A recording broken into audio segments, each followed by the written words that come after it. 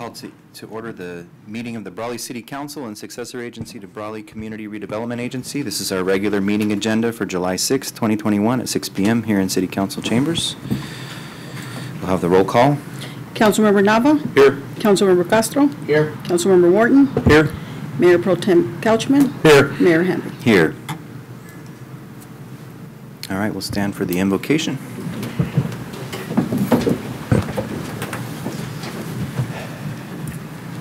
Let's pray. Gracious Heavenly Father, we are grateful to you tonight for this opportunity again to gather together, to lead our city, to tackle the issues that are in front of us.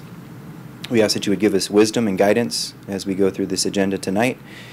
We thank you for the safety that you've given our city, that you have protected our city employees and our safety personnel. I ask that you would continue to do that, and I ask that you would continue to pour out your blessings on the city of Brawley. We thank you for the wonderful things that are happening here and for the progress that we've been making this year. I ask that you be with us tonight. In Jesus' name, amen. Amen.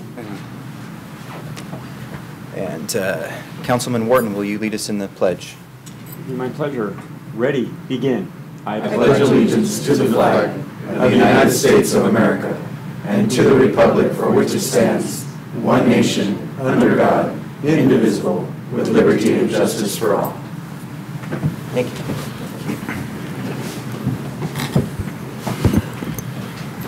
Item 1 is the approval of the agenda. I believe we have a couple items that we need to pull. Yes, Your Honor. Your Honor. I like that. That's good. That'll work. Wow. Hey, he's going to keep that title. Yeah, he's going to want all of us to add that to the plaque. Go ahead. He's going to the almighty Mr. Hamby? Item 5 under regular business, item 5L and 5M. We need to pull those two items to go back to staff for some additional information and clarifications on. Okay. Make a motion to approve the agenda with the items pulled that were noted by our city manager. Second. It's been moved and seconded. All those in favor? Aye. Any opposed or abstentions? Agenda is approved. Item 2, public appearances and comments, not to exceed 4 minutes. This is the time for the public to address the council on any item not appearing on the agenda that is within the subject matter jurisdiction of the city council. The mayor will recognize you, and when you come to the microphone, please state your name for the record. Any public comment? That's like. Good afternoon, Mayor Hamby and board members,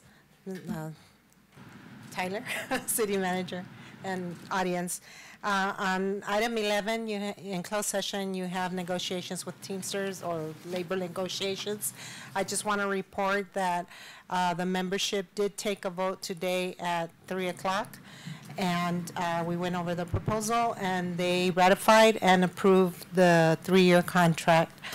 You will be speaking with Mr. Salcido as to the context of it, but we have informally sent him a letter stating that the membership has approved it.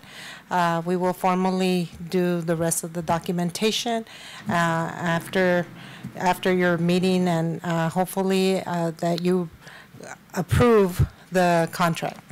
And I really look forward working with Tyler, Shirley, and Carla in good faith, as we always expect to have that in negotiations, and also to work in good faith following through the 3-year contract and making sure that what is on paper gets executed throughout the years. Thank you. Okay. Thank you. Thank you.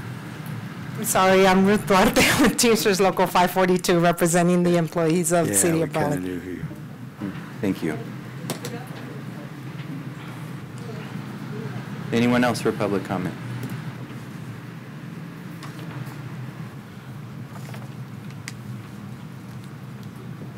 Good afternoon. I'm Norma Schoonover. I know most of you. And for those who don't know me, I am Norma Schoonover. I'd been in to talk to Tyler, and my first question was, when was the last time you went and you just rode around our little town? And if you do, you notice a lot of changes, and they aren't necessarily for the good. You see lots of people chopping trees down and leaving them sticking 8 or 10 feet up with no tree on top of it anymore. That's an eyesore. We've got rentals that come into nice areas, and then the owners of the rentals don't require them to maintain the yards, keep up any kind of maintenance or anything on it, and that's not right. So one question I would ask of the board is there any way that we can put some teeth into rental properties, especially the larger ones, and even some of the apartment buildings, because some of the apartments that are around here are some of the worst offenders, and they're not doing it out of the goodness of their heart. They're doing it to make money, and I don't think the rest of the city should have to look at a mess because they choose not to. And then I would also ask about parking that's around town. We've got vehicles, we've got toy haulers, we've got trailers, we've got cars that are unlicensed. We've got cars that have been sitting for months and months and months that have never been ticketed, that are still sitting on our streets. And I don't understand that, and it's not hard to tell which ones they are. They've got the weeds coming up. You can tell you couldn't see through the windshield. And I just kind of think that things like that need to be taken care of, or we're going to just be a town that just keeps going downhill. Because once you start the slide, it doesn't stop unless you stop it yourself. Thank you for your time. Thank you. Thank you.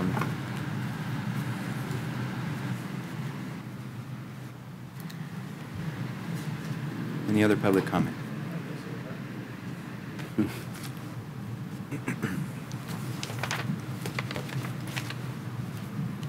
Need glasses these days. I got three comments this evening. Regarding the fireworks issues, Brawley faces a very difficult problem. This dangerous behavior has become a tradition, and I commend the council creating and passing an ordinance. However, it appears to be a more serious problem than anyone expected. I fear this tradition is going to result in property loss and damage. I recommend that you consider convening roundtable discussions and public hearings to get public input into this very serious issue. It may be the only way to get control of this serious public threat is a complete ban, but I hope that won't be necessary. The second issue I have is the cell tower. This is a real community problem.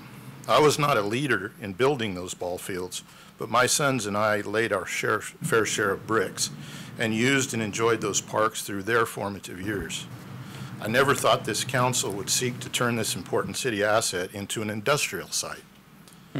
For the record, I'm not opposed to the city placing a cell site on its property.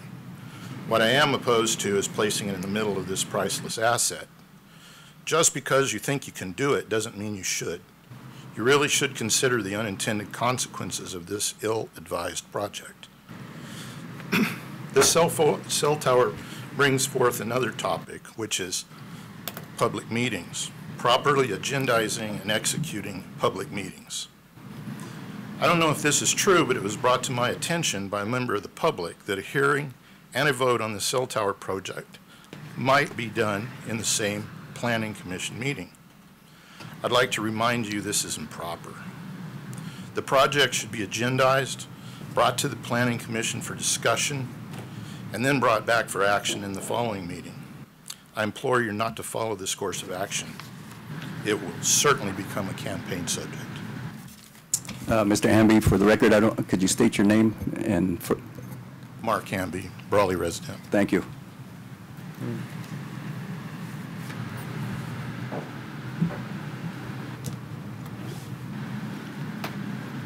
Hello. I'm Laura McKenzie, Brawley resident, Brawley High School teacher. Just piggybacking on back of what Mr. Hamby said, I am a parent of boys who use the Little League field, and my son's going to be a Brawley High School, hopefully, baseball player. And we are just really concerned about the location of the cell phone tower. We're not opposed, like Mr. Hamby said, to cell phone. I mean, I want better cell coverage myself, right? So not opposed to using city property, but that location. Can we find another place? Can we find another area, a better location where we're not taking away from the kids? Because they don't have, you know, very many places to have a recreation place. So that's my concern. I just wanted to put it on the record. Thank you. Thank you for that. Thank you. Anyone else?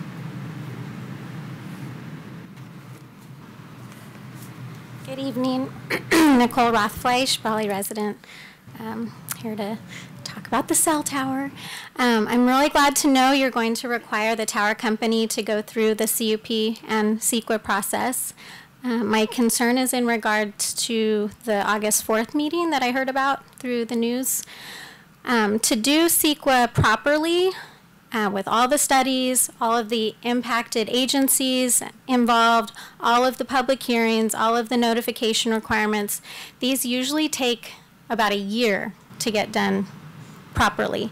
So I look forward to hearing from you on what that August 4th meeting is all about and your plan for your process of transparency and how to implement the CEQA process.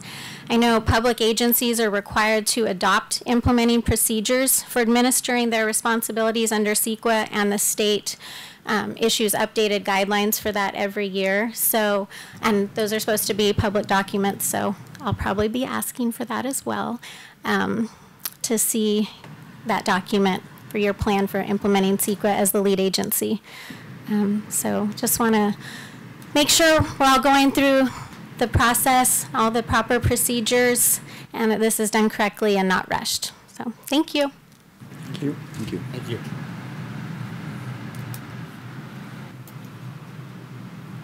Anyone else for public comment? Okay, before I end that, I see my family's here, and today is my son Bennett's 5th birthday. Oh. And since Dad has a council meeting, he wanted to come in so we could sing him happy birthday. Oh, there you go. That's cool. So he got a stripe on his belt? I know. Yeah, he got a stripe on his belt at jiu-jitsu. Yep, that's right. So he brought cupcakes for the council members. Oh, wow. So, Thank you. happy birthday, son. So if we could all sing happy birthday, that'd be good. Oh, actually, yeah. I don't know if it's a good idea to have fire in council chambers, but maybe Chief York can come up and light a candle for Bennett. Come on.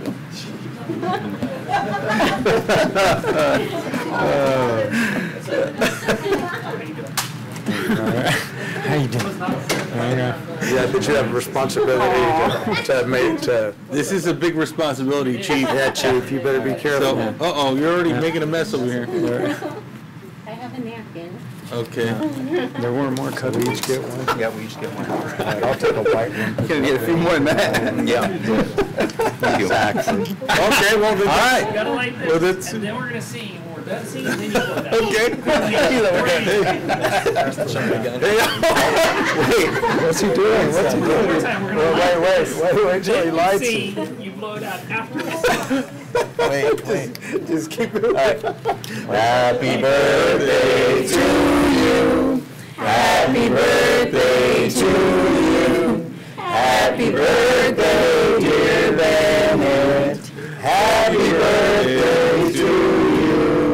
All right,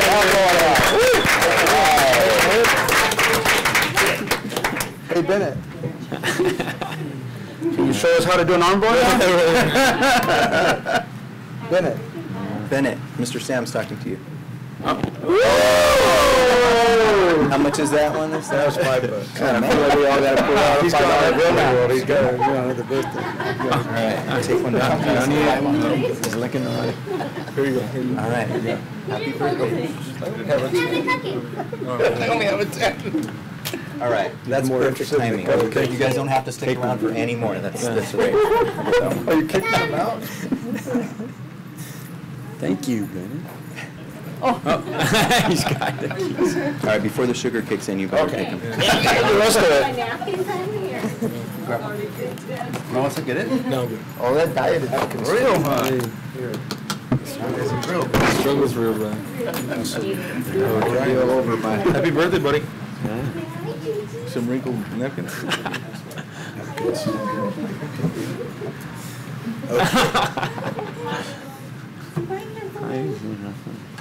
You got a crowd. Yeah. Life changes. I can see that. Life changes, doesn't it? Life's great. That sugar's hitting, so you yeah. Life, look at that. Look at My son. Look at the mouth.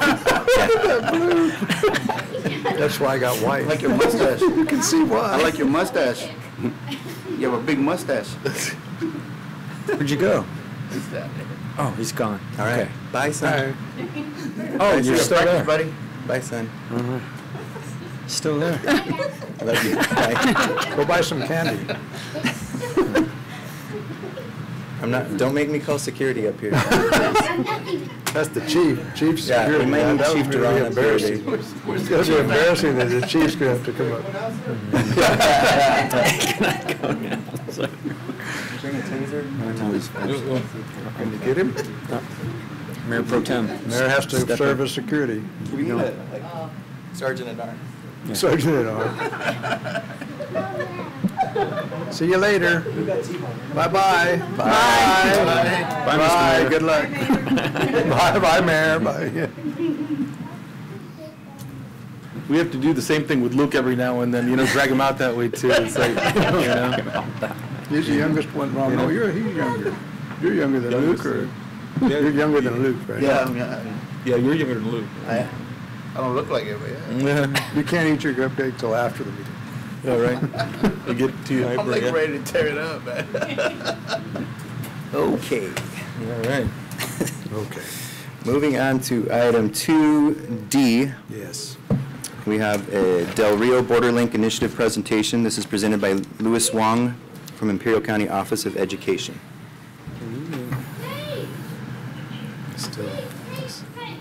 He's still out there.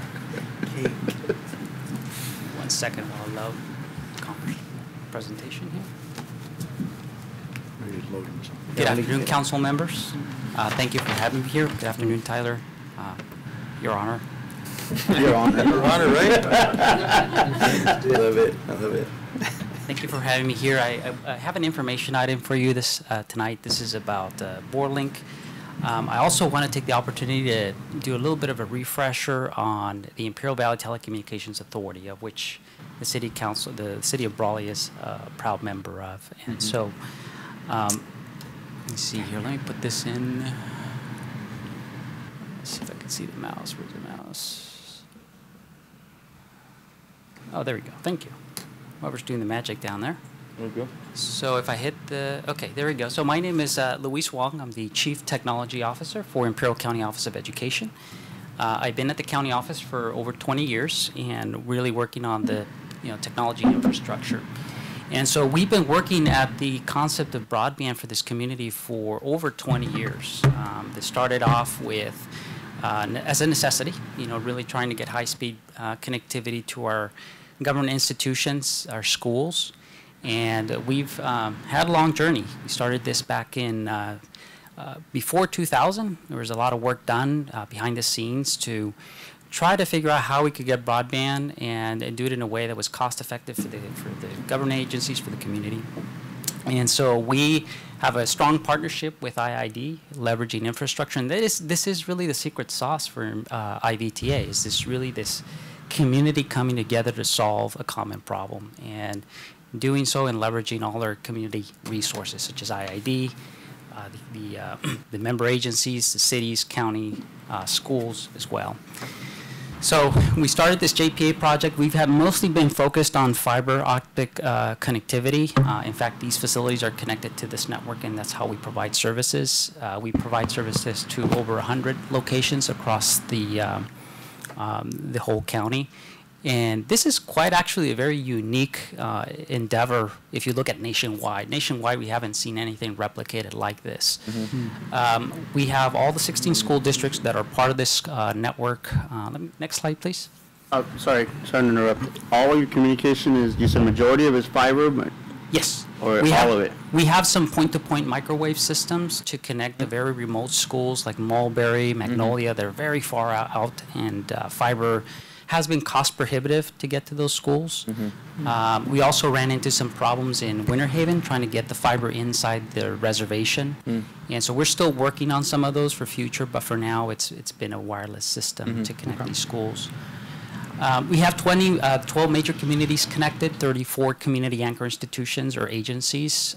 We have a formal JPA or a Joint Powers Authority, so there are 34 member seat board of which you're part of. Marjo Mello for the longest time provided her leadership and was president 2 times of this board during these last 20 years. So City of Brawley has been highly engaged in this project, and we're really appreciative of that.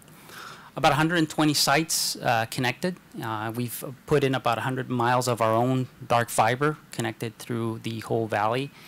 80 miles provided by IID, and then 60 miles that takes us all the way from Sealy, east-west, down to Winter Haven, California. So we've done a lot in the last 20 years. By the way, that's the network manager right there that operates this network. So Michael, thank you for being here. On the wireless side, we've had wireless assets, in this case Spectrum, to provide services. And we knew at some point in time that the network would be expanded into the wireless space to help us with the needs of our member agencies. And that couldn't be more clear in this last pandemic. And I actually want to show you a very short video on what it means when we talk about wireless connectivity and broadband. So next slide, please.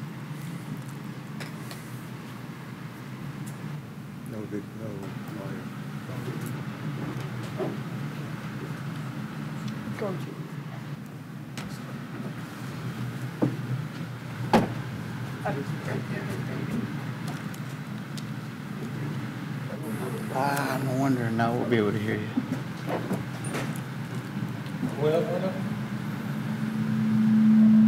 Too loud. Too loud. Take it down.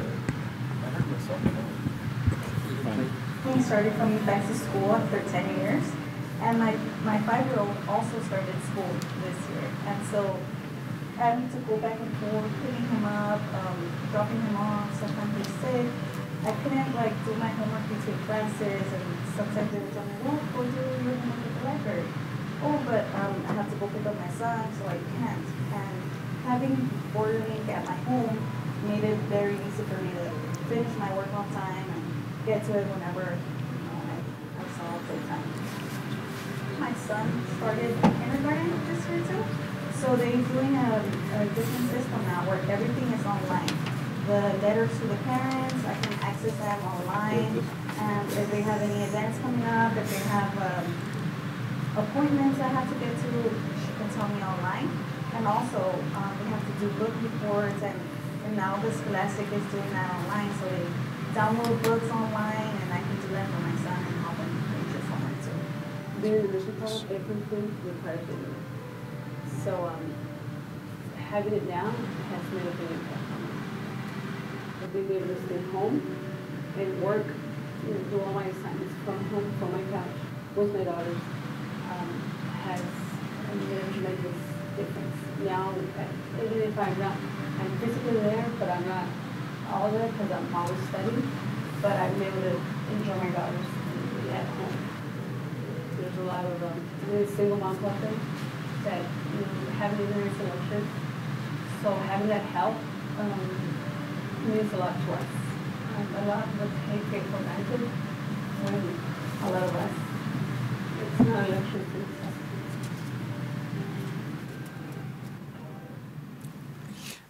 Next slide, thank you. So these are just a couple of examples of some of the things we've been dealing with in the last couple of years, especially with the pandemic. So back in 2018, we decided to put some resources together to build a wireless system to see what the capabilities were, to really understand how to deploy the system. We've been deploying fiber networks for the longest time. A wireless network is a completely different system, so we had to learn that. And so we've been really focused on the needs of our agencies. A lot of the needs recently came with our school districts. We had this pilot system. I'll tell you, we were having a hard time. Our teachers weren't ready for distance learning back in 2018. And COVID pandemic hit March 2020, the stay-at-home order that accelerated everything. And so we were actually pretty much giving these devices away, and we had low turnout or low usage. Hit the pandemic, we saw the toilet paper run phenomenon where schools were hoarding, literally hoarding devices because they wanted to be prepared and offer support to their schools. We found our system skyrocketed 15 times the usage from previous to the pandemic to now. So what that told us is there was a lot of need. We found that not only we had low-income families that did not have adequate access, we found that families that did have access did not have enough access or capacity. When you had 5 people, 3 kiddos, and mom and dad trying to work from home and using broadband, it just didn't work. So this pilot came in really handy. We started with proof of concept, 6 cell sites across Imperial County. USDA loved the program, and they actually supported us with funding through the Rural Community Facilities Grant. We were able to secure 8 additional antennas, and we've expanded that system to 14 antennas. We ran out of capacity. Brawley was the first community that ran out of capacity. You have an antenna set up here in Brawley? We have 2 now. We've upgraded. So we started with 1. That was the initial pilot. It was the first antenna. We've increased. What are the locations? The first location is at the Palmer Auditorium, in the roof of the Palmer Auditorium, and the second one is at the IID Dogwood Tower. So like mini cell phone tower there at the high school. Yeah. So we've been strategic about not having to build towers. That's something that we just don't. It's not in our skill set. And we again with the fiber system, we've learned to leverage resources as much as possible because we want to keep the costs as low as possible. Next slide, please. This is just to give you a sense. We do cover the major corridors going south to north, so from Calexico all the way down up to Graysmith, Nyland, cover the slabs in all those areas. So there's a lot of need, and so we've been focused on that specific need. We're learning more about coverage gaps as we move along. The schools have been very supportive of this project and in fact have dedicated one-time resources to completely upgrade the network because even though we hope to get kids back into the homes, we understand that distance learning is here to stay. I mean, at least some components thereof. And so the connectivity is going to be very important. And you saw some examples of some IVC students, some single moms that have a lot of needs out there. Next slide, please. This is just to capture some of the usage. The first arrow was before the stay-at-home order, and so you saw, as in we're in pilot phase, we had very little usage, and now we've been growing. We haven't updated this, but we have over 4,500 devices in circulation and continuing to grow. Next slide, please. What we're proposing is, and we've talked to Mr. Salcido about this, and we've been talking to our IVTA board, is adding a 3rd cell site in the Del Rio facility. This is a joint use facility by the City of Brawley and Imperial County Office of Education. If you could see on the left side, this is currently the 2 antennas that we have, and you can kind of have a sense of the heat map or where the signal travels. We are using low wattage systems, very low, in terms of power and energy. A 3rd cell site, and we're really talking about capacity here. One of the biggest issues we're seeing is as students are engaging in require high-speed broadband to access resources like Zoom and some of these things. So it's really important for us to expand the east side of town. That's an area that we know that we do need to further enhance the support. This is what the system would do. This is a purposely built system for our agencies like the cities. This can be accessed by the cities, the county, by IID, by the schools. Internet system is filtered so that kids aren't going to inappropriate locations. Next slide, please. This is the Palmer Auditorium system, and you could see, just give you a sense of non-penetrating roof mounts, and so you could see that little small box at the top. That's basically the antenna system that you put out there. Next slide. This is an example of a Calexico admin facility. This is a place where we have a monopole. And this is what it would look like in Del Rio. If you replace, what we're looking at is an existing light pole that is already there. And so we would strap the antenna, as you see on the top of that light pole, around 60 to 70 feet up in the air, as high as it could go.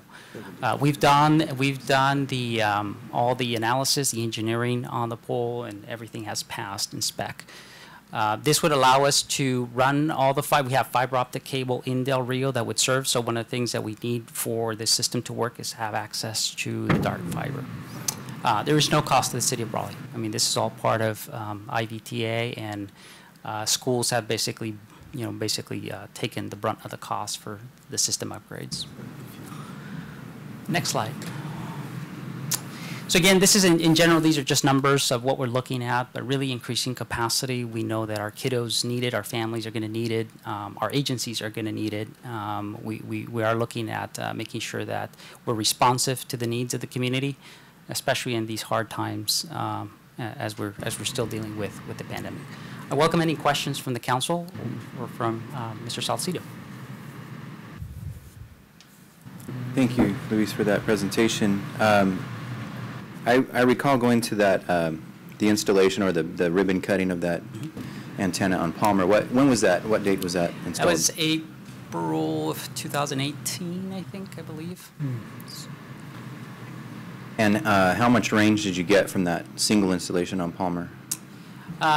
So for usable range, we use typically 2 to 3 miles.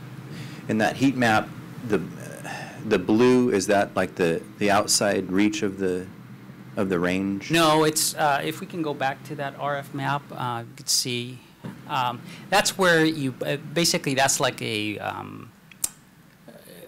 how the antennas, the horizontal pattern of the antennas, and obviously the blue is probably going to be your signal for if you have a little mobile device like a MiFi, it'll work well within that area. As you start moving away from the antenna, then that system, the little MiFi unit, won't have access. So we basically do a home unit, which is looks like a home router. It's a cylinder that plugs into the wall and then connects to the system. Okay. So as long as you're in the yellow area, you should have good service. Green is better service. Blue is even better service. Okay. How does a border link LTE, this is LTE? Yes. And how does it differ from like a cell phone LTE wireless service? It's purposely built for, we basically design it. We're not designing this for mobility, so we don't have a need to put many antennas out there. We try to minimize the number of antennas we need. It's fine-tuned, for the home units that we have so that we can lower the power requirements. And we are using, newer equipment. So this is to really minimize power, to make sure of the efficiencies of technology, and also use what we call beam forming.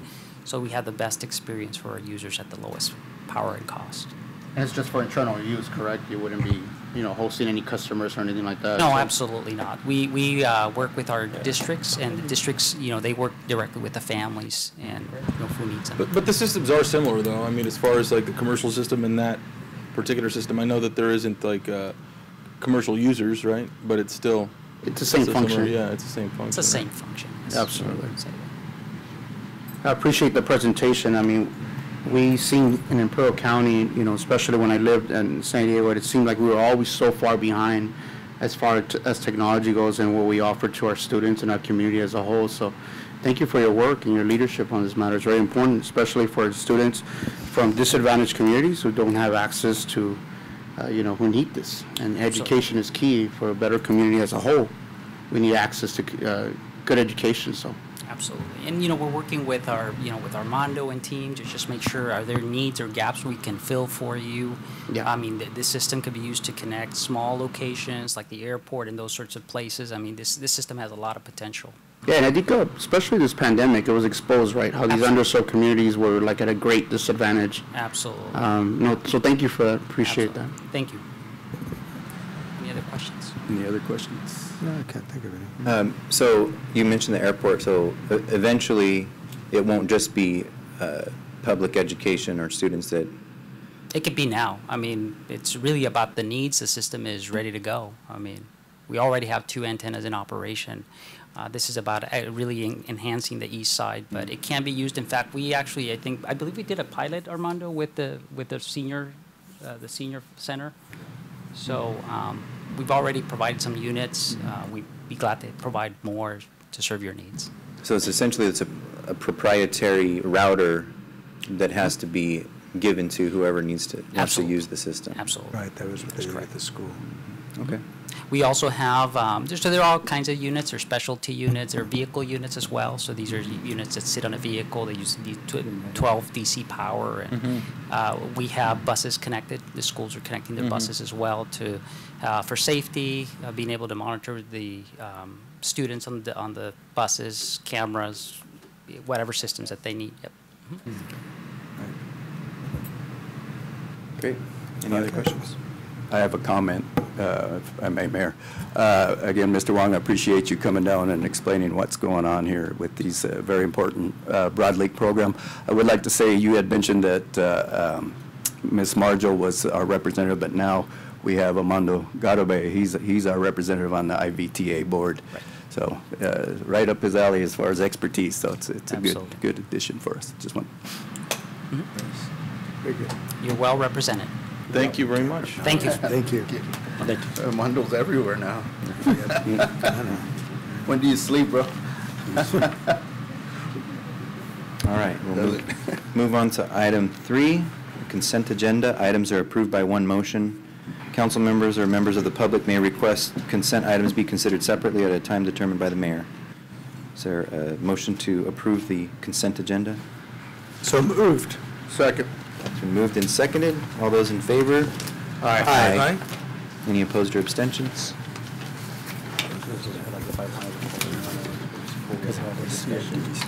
Item 4, city manager report. Well, my lone announcement was that it was going to be Bennett Hanley's birthday today, but so that's stole my thunder again, Your Honor. Other than that, I will defer any comments till next meeting. Nothing to report. Thank you. You guys just love making him blush. He calls me that because he's the janitor some of the time. Yes, he's the janitor sometimes. Yes, that's true. Nothing wrong with that. The janitor.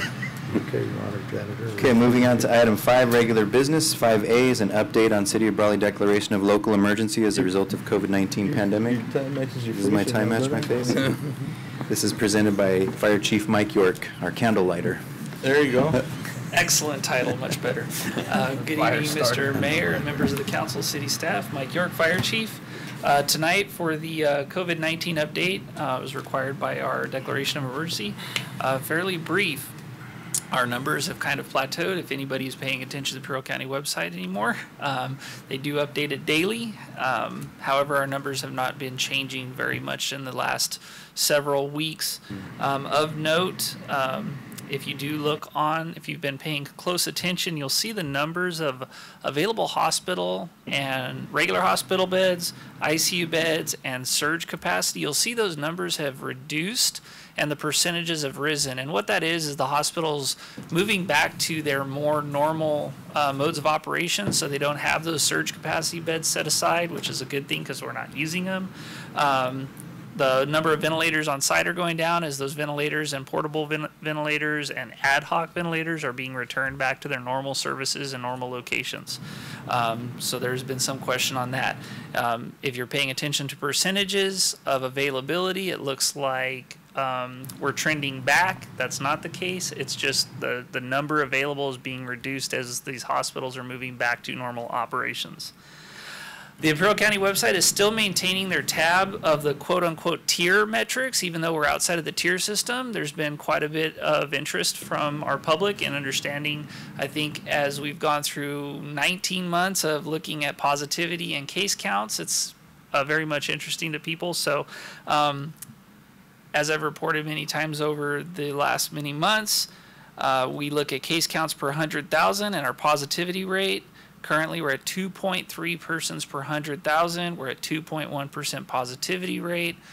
These are some of the lowest numbers we've seen, which is obviously excellent. There has been a change to the COVID-19 vaccination dashboard.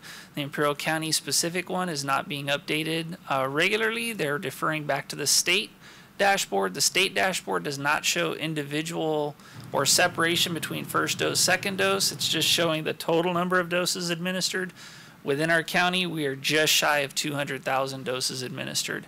In the state of California, we're administered well over 20,000 doses, and we have 5,000 doses in standby.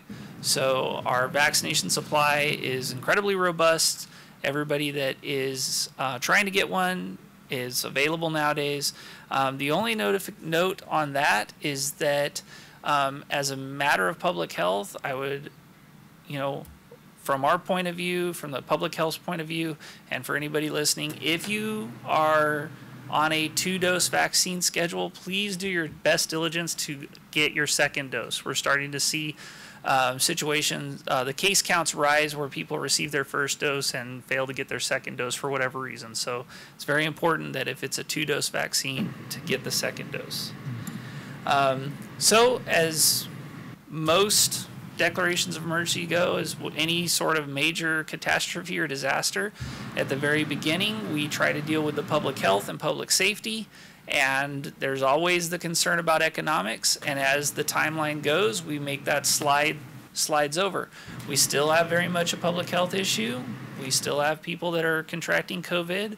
We're still recording deaths and people that are affected maybe for the rest of their lives from COVID. So we need to make sure that people are understanding that we're not completely out of the woods. However, across just about every segment, the focus now is moving more towards the economic recovery, and we'll be looking at how better to report to this body in the future as we move more away from the public health concern. And then I can report the very much clear as mud OSHA guidelines. So Cal OSHA met on June 17th, and an executive order allowed their ETS, or their emergency temporary standards, to take effect the same day. So the important things we're looking at, so fully vaccinated employees are not mandated to get testing if they start showing symptoms, maybe something else, of course. Fully vaccinated employees do not have to wear face masks in the workplace. They may do so if they still wish. They may not be discriminated against. And physical distancing and barrier requirements are being changed. So all of these policies are in a state of flux. I've spoken with Shirley Bonias, HR and our Human Resources and Risk Management, and in all of her spare time, she's working on updating our COVID prevention policy. That is a joke. She has no spare time. So much like Armando, she doesn't sleep, thankfully, and we can get things done.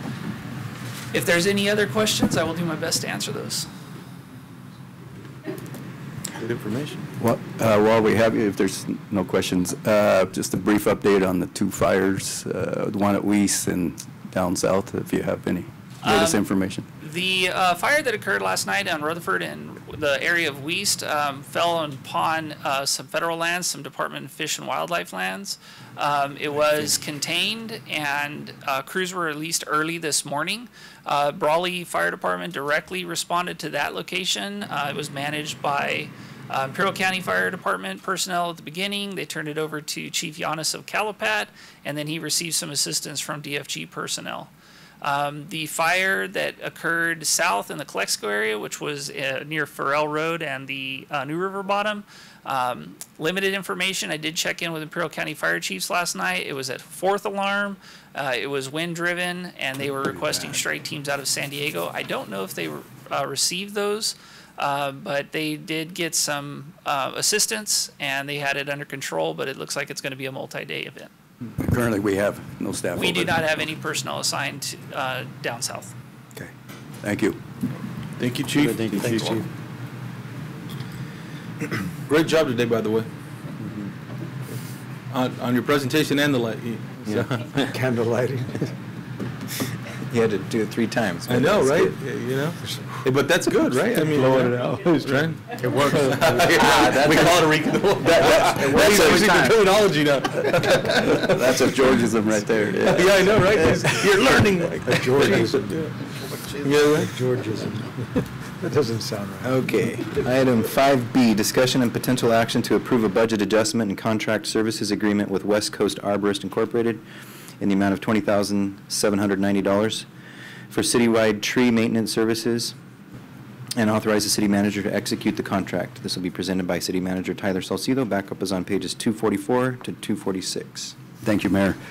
Before you this evening is a tree maintenance service agreement with West Coast Arborists for a one-year term of $20,790, and also an option to renew in one-year increments. The first year provides services for approximately about 200 trees.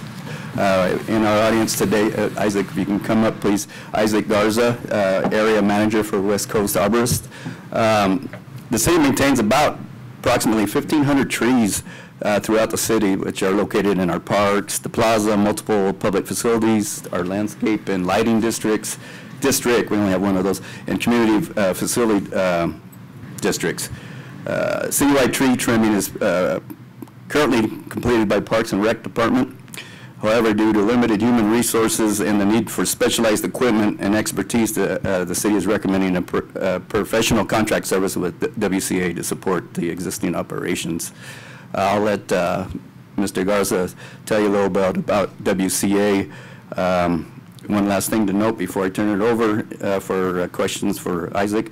In the municipal code, the city's municipal code, provides an alternative to the traditional request for proposal process whereby the recent competitively procured contract of another municipality is relied upon the city to produce services, supplies, materials, equipment, etc. This procurement method is commonly referred to as a piggyback procurement. That's when noted that is why we're here before you and not officially through an RFP process. Isaac. Thank you, Mr. Salcido. My name is Isaac Garza, Area Manager for West Coast Arborist. Thank you, Mayor, Mayor Pro Tem, council members, and staff. I've been a certified arborist for about 15 years. I've been approximately 2.5 years with West Coast Arborist. We are a professional tree maintenance company, trees only. We don't do landscaping. As far as our professional business is trees. We plant them, we remove them. We do emergency response for municipalities. Currently, West Coast Arborist services over 330 municipalities in California and Arizona. The office I run in the area I run is in Indio, roughly 45 to an hour away. I'm here to answer any questions you guys might have. If I may continue, thank you, Isaac. This would be, before you, it would be a budget adjustment. As you know, the reserve said in our proposed budget, well, the final adopted budget was about $24,331. If this is approved, that would reduce that by that amount down to about $3,500. But I do think it's a much-needed service, and it's a trial for both parties, and I think the benefits is going to be very visible. Yeah. And I will mention, met Isaac previously, obviously, and so I did show him around the city a little bit, and we saw some of the challenges we have in maintaining our trees and the challenges we'd had in like the downtown area and our plaza area where we've had fallen trees on vehicles and that sort of thing. So, with respect to the dollar amount, I think what they're offering is incredible service. Not to say that our staff can't do some work, but maintaining the tree levels here is very challenging. We are challenged enough with the landscaping, and then, really we're more reactionary when we have a fallen tree, lands on a vehicle, and we have an insurance claim, those sorts of things. So they offer something different, and I appreciate that. But thank you very much for bringing this back to us. I know we talked, and I do appreciate you, offering and consider to help us here. So thank you. Thank you. Thank you for your consideration.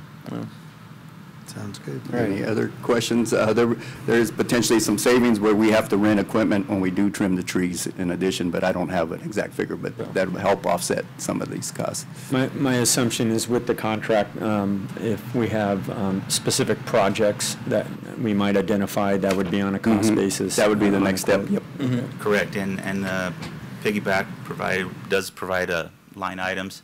It's pretty inclusive. It's basically we offer any services you guys might need, even on a crew rental type basis. We've helped cities with special projects all the time. It wouldn't be any different for City of Brawley, obviously. We do have elevator booms, 100-foot towers, cranes, loaders, things of that nature to respond to any kind of situation you guys might have. Yeah, typically I'm not a fan of outsourcing, but I did see the need. I remember your presentation as we walked the Plaza Park. And yeah, we don't want to be reactionary. And so, we hope to get that assessment done as quickly as possible and get to it. So we appreciate your services. Definitely, definitely. And like I was telling Tyler, one of your biggest assets is your trees. Absolutely. It's the only thing that once you plant, it actually increases in value.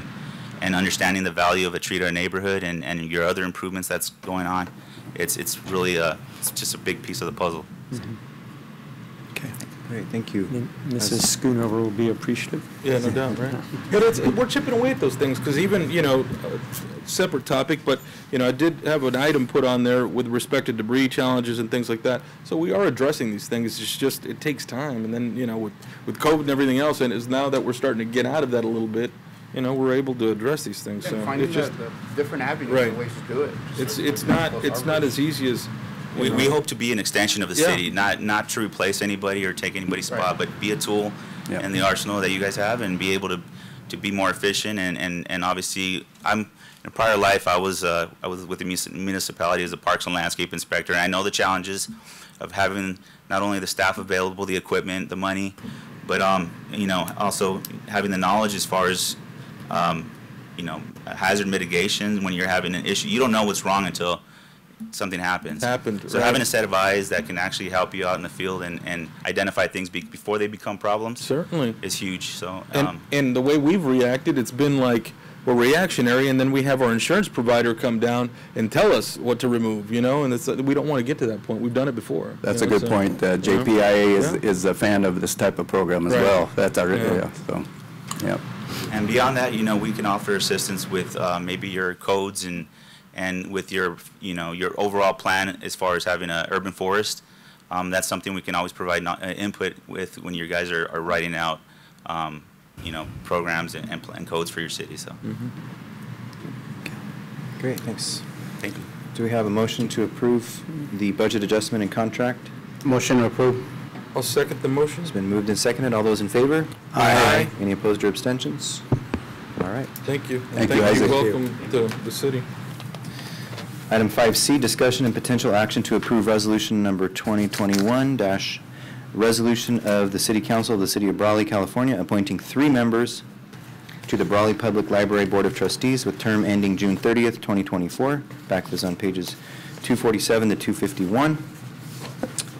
The applicants are existing board members, Judy Grant, Dixie Smith, and Diana Lohr.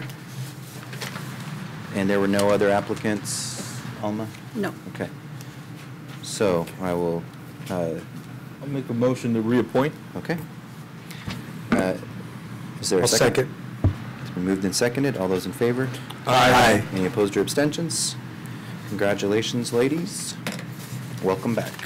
Welcome back. Item 5D, discussion and potential action to approve resolution number 2021- resolution of the City Council of the City of Brawley, California, appointing 2 members to the Brawley Planning Commission with term ending June 30th, 2025. The backup is on pages 252 through 257. The applicants are John Grass, John Lane, those 2, and... There was 3. Jay Goyle. Oh, Jay Goyles. Okay, there it is. You missed that one. Okay. Jay Goyle, yeah. Okay. Reading the applications.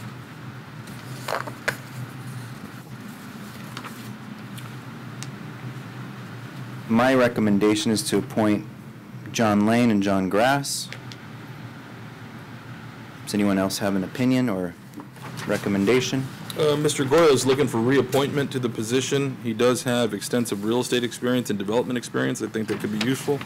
So Yeah. I would still be in favor of having them there. And Okay. maybe we can introduce another member. I also serve with Mr. Goyle, and he is actually he's an asset to the Planning Commission. His experience and knowledge is extremely valuable to that board, and we had our fights on there, but but I have to give him credit. He's extremely knowledgeable, and his background as well as an engineer and as a prior planning director. I believe it's the planning director. It serves a great purpose. There's an asset to that board. Okay. So the second, Mr. Lane, excuse me, Mr. Mayor, Mr. John Lane does have previous planning commission experience as well, so just a okay. item of note. So Jay Goyle, John Lane. Mm-hmm. Do I have a motion for those two? Any other? Who's the third one? Is Mr. Grass, John Grass? Mr. Mayor, I think I can certainly, I think they're, again, actually we had 3 great candidates, so it's nice to see. And I've just recently actually met, I'm not going to say no, Mr. Grass, but again, if, you know, we go ahead and move forward with the resolution with the slate you just mentioned, I would certainly encourage Mr. Grass to either keep his application or consider some of the other positions as they become available, which they often do, it seems, as we go through the process. So I just want to make that comment. Are any of the members, the applicants here, Mr. Mayor? No. No? No. Okay, so that slate, Jay Goyle, John Lane. Do I have a motion to approve those two? I'll make a motion to approve the item, those 2 names. I will second. It's been moved and seconded. All those in favor? Aye. Any opposed or abstentions? All right. Congratulations, Mr. Goyle and Mr. Lane. And that is to fill the seat that was left by Mr. Gene Bombera upon his death. Yes. He served till the end of his life, so that's pretty amazing.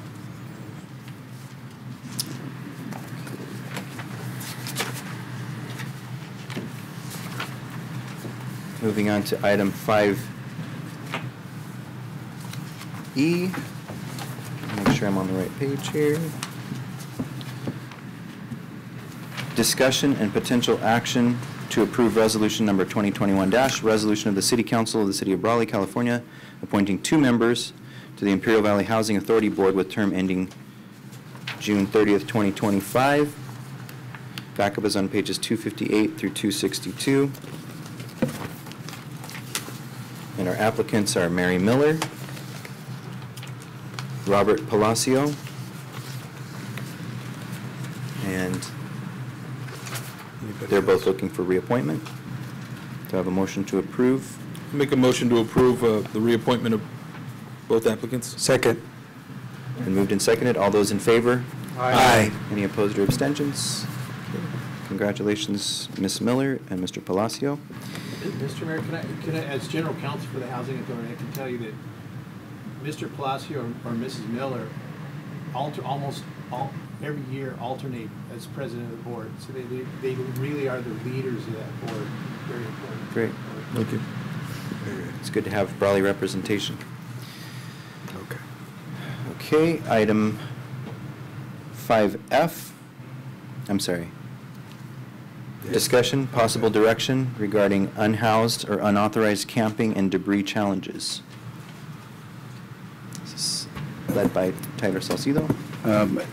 As Councilmember Nava had alluded to earlier, he had requested that we put these very important issues on the table here for discussion and potentially maybe for staff, some staff direction.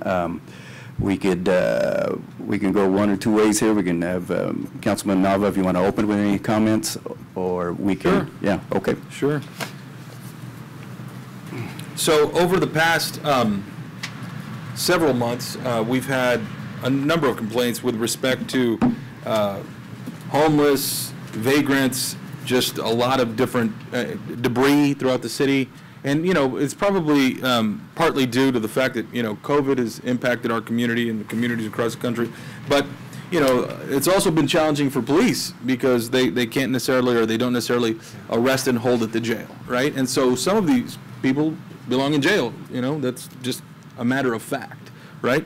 And so I've encountered multiple locations throughout our community, and I'm sure you've seen them, where we're having encampments and we're having people just loiter. And because we do have some vacant buildings, they're setting up in these locations. And one could be, for example, The old Cook's Market building, which is near Ace Hardware, that's been an encampment now, and they've made themselves very comfortable there. And so those are the types of things that we need to address. But I think, obviously we need to work with the property owners. I think that's going to be very important. But we also just need to address the cleanup. It's become not just an eyesore, but a health hazard for everybody. Down G Street, away from my office too, a number of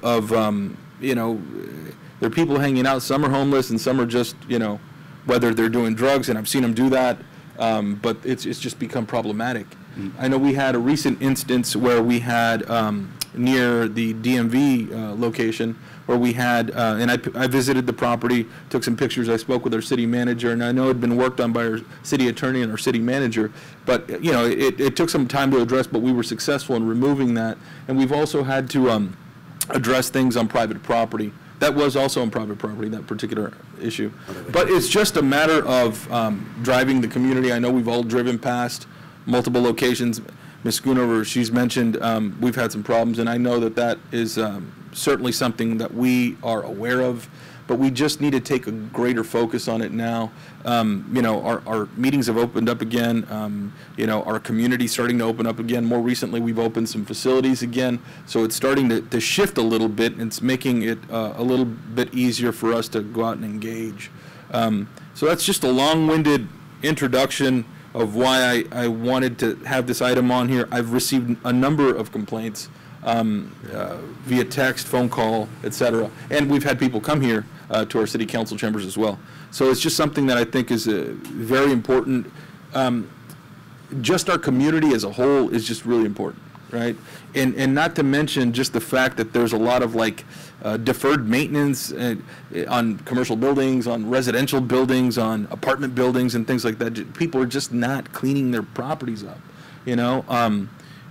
I take pride in my house and I take pride in my office. I want them to be clean. I want the grass to be green. I want, people to be welcome, and not everybody feels that way. So it's just a thing that we need to address, whether it's through a legal process or just the messaging. Maybe there's a campaign that we can take on. I think if there's just enough information out there, a little public pressure, if you will, maybe in working with the Chamber of Commerce and maybe working with other agencies here, just to spread the word that, hey, it's important to clean our properties up, to get things out. And, with respect to homelessness and vagrancy, that's just something we have to address. It's not a popular topic. It's not something we all like to talk about, but it's just something that's impacting our community, I think, more than I have seen in the past. So anyway, that's my long-winded soliloquy, if you will, but it's just, I think it's very important that we address it. Councilmember, I know we talked about, maybe about 6 months ago, we met with El Centro on some other topics, I think, having to do with where actually this came up, where it wasn't the main topic, but I think there are some ideas and maybe some momentum that's been created down there, which I know for some members of the public having another committee or commission, sometimes you might get an eye roll, but there's some that are, as we just discussed and just voted in and are reappointed, they're obviously very essential and very important to a community. This being that topic, right? Because there's no one answer, right? There's not a law enforcement solution. There's not just a legal solution. Right. Humanitarian solution. There's a, secular, non-secular, go right down the list, right? What if we approach this and put that kind of multidiscipline or segmented, committee together, if nothing else, to get some momentum behind one or two key, initiatives. And even introducing like our partners in trash collection, like Republic Services. Exactly. Yeah, absolutely. Yeah. Right. I mean, it all ties together, right? I mean, in pride in our community, and what often gets overshadowed are many of the citizens that do take care of their business in their yards, and so really it goes back to let's put all those folks in the right, maybe it's a one-time public engagement, maybe it's a 3-phase, but something realistic where we can get, because I know there's concerned citizens that are more than willing to step forward with ideas, time, effort, energy, resources pull that together with some of the solutions that have worked in some of the other cities. I'm spending some time right now this time of year in San Diego, and I'm going to tell you, I see the same things, though, right on the coast, right at the beach, right in San Diego, right in, everywhere you go. Doesn't mean there aren't good ideas elsewhere that we can employ here. But I think it just comes down to picking one or two very key initiatives, getting behind it, and maybe it doesn't solve the root cause, but it certainly can make this, our community a better place. So. I'm concerned a little bit, Mr. Mayor, Your Honor. I'm concerned a little bit about, it seems that the homeless are getting a little more bolder. I've had complaints from the West Side businesses that they destroy their electrical systems, their lighting, their water systems, et cetera, that they move through. And not every one of the homeless does that, but there are a group that want to charge their phones, so they unplug their electrical systems, for watering, et cetera. And they also go through and they tear up different things within those buildings, their landscaping, et cetera. And so I think we've got to get more proactive about that and maybe enforcing the law a little bit more. I don't think it's the police officer on patrol that's at fault. I think it's just the fact that they won't jail them, they won't do anything. So all they can really do is kind of warn them off, kind of move them for a few days, and they come back. And so I think there's got to be some steps that we can take, I think, to improve that situation. And I think as far as the debris and stuff, I think we need a cleanup campaign, et cetera. But I'm not sure how to approach that, because sometimes you can't just go in and bulldoze all their homeless camp down and do that. But at least we can start toward that type of action, and maybe that's what we have to do in the long run. But I think that I'm not sure there's any real perfect solution to all of that, but I do think we need to take some proactive steps to try to improve the situation. I just thinking out loud, I was driving around the other day, I saw some of the encampments in the alleys. I saw that, they're lacking maintenance and whatnot, and I also saw it's kind of like something we don't need anymore. And I'm just curious how we can go about shutting those down, transferring property back to the homeowners, just eliminating some of the costs for the city. The maintenance that we provide on those is just an ongoing issue. I just kind of want to see some of the stuff that we can get rid of and eliminate some of the issues that we're having. And the homeless seem to be thriving in those areas, especially in the east side of town. I went into that area of G Street, can't think of the block, but over where the car wash area is at. Oh, yeah. Yeah, full cameras, you can't drive through there anymore. Yeah. I had a very direct conversation with a lot of those guys. So it's I can imagine. And so my question is just, some of these areas can be eliminated. Just if we can close those alleys down, hand those properties back over, split them up and hand them over to the property owners there in that area. I just don't see the need for them anymore. I don't know what they were in the past. I'm sure it was for trash and some other services. But if in any places we can do away with that, and also it gets rid of that city liability where we have to provide maintenance for that. So just a thought. I don't know. Brainstorming out loud.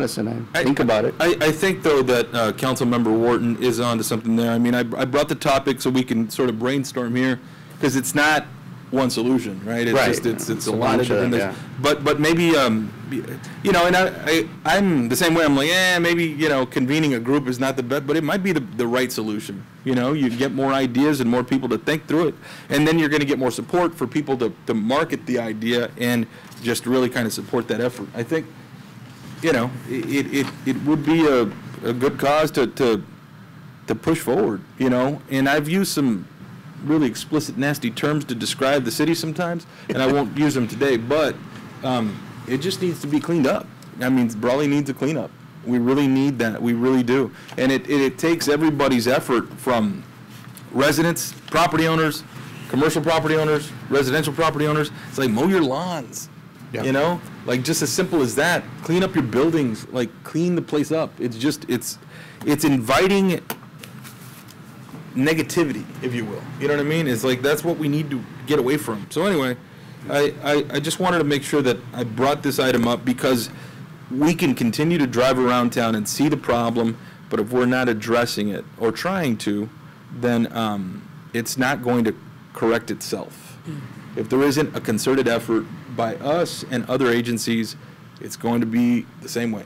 We know that, but now that we're a little bit clear from COVID, I think it makes it easier. So I wanted to bring it up. I think it's important. It might take law enforcement. It might take, again, the humanitarian. It might take some nonprofits. It may take, Republic Services. It may take us. It may take marketing, the effort. It may take just acknowledgement of the fact that we've got a problem. And, hey, at the very least, clean up your building.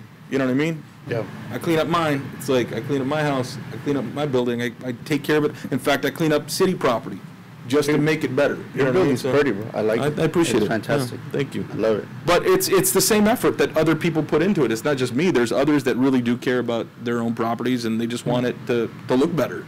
And we've had complaints about it, so let's just see what we can pull together. So you're proposing like a homeless task force?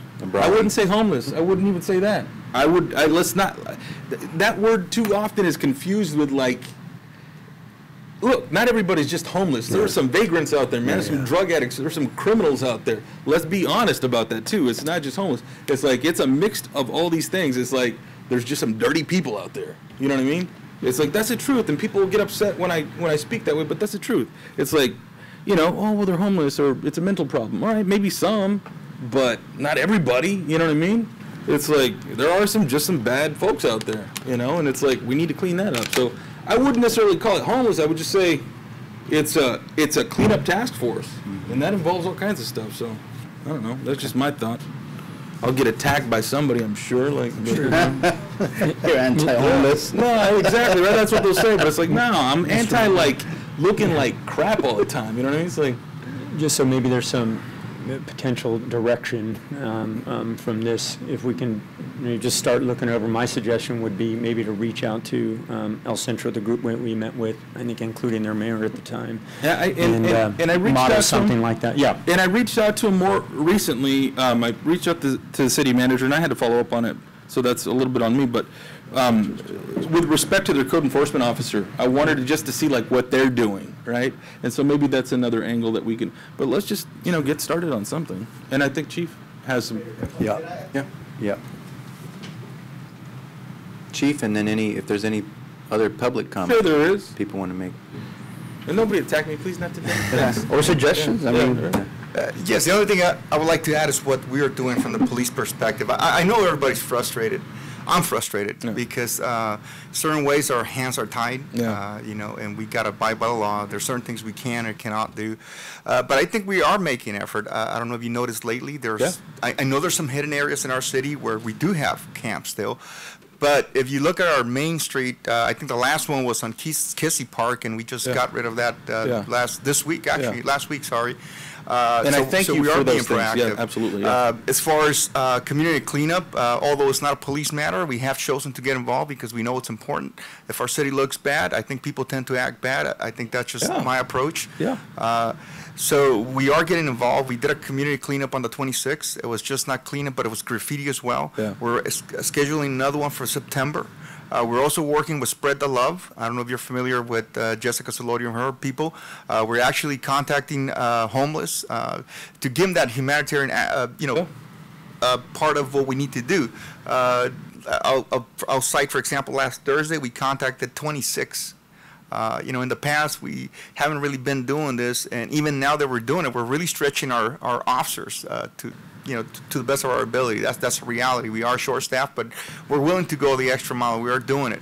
So we're going out there with Spread the Love, and we're trying to make contact and offering services that in the past we were not participating in that.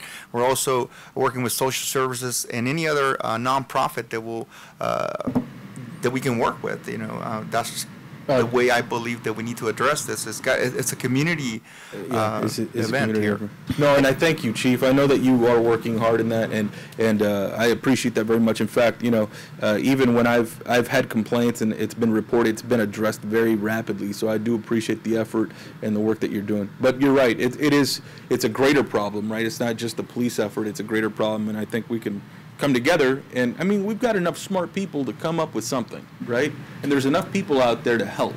So let's just and that's why we decided to organize these cleanups, because I think you're right. Something that I have noticed here in our city, there's a lot of people willing to help. We just got to funnel that energy in the right way. So what we're doing is we're starting with the cleanups, and hopefully in the near future we can come up with something else. We got to be creative. I think these things are not going to fix by themselves. We got to get creative. We got to participate. Something, even on Thursday, we mentioned at the business and managers meeting, we talked about some of these business fronts that are just not the way it should be. Right. So they're not really clean. So we're Right. hoping to help out, to the best of our ability with the homeless. But then again, there is limitations as to what we can and cannot do. So.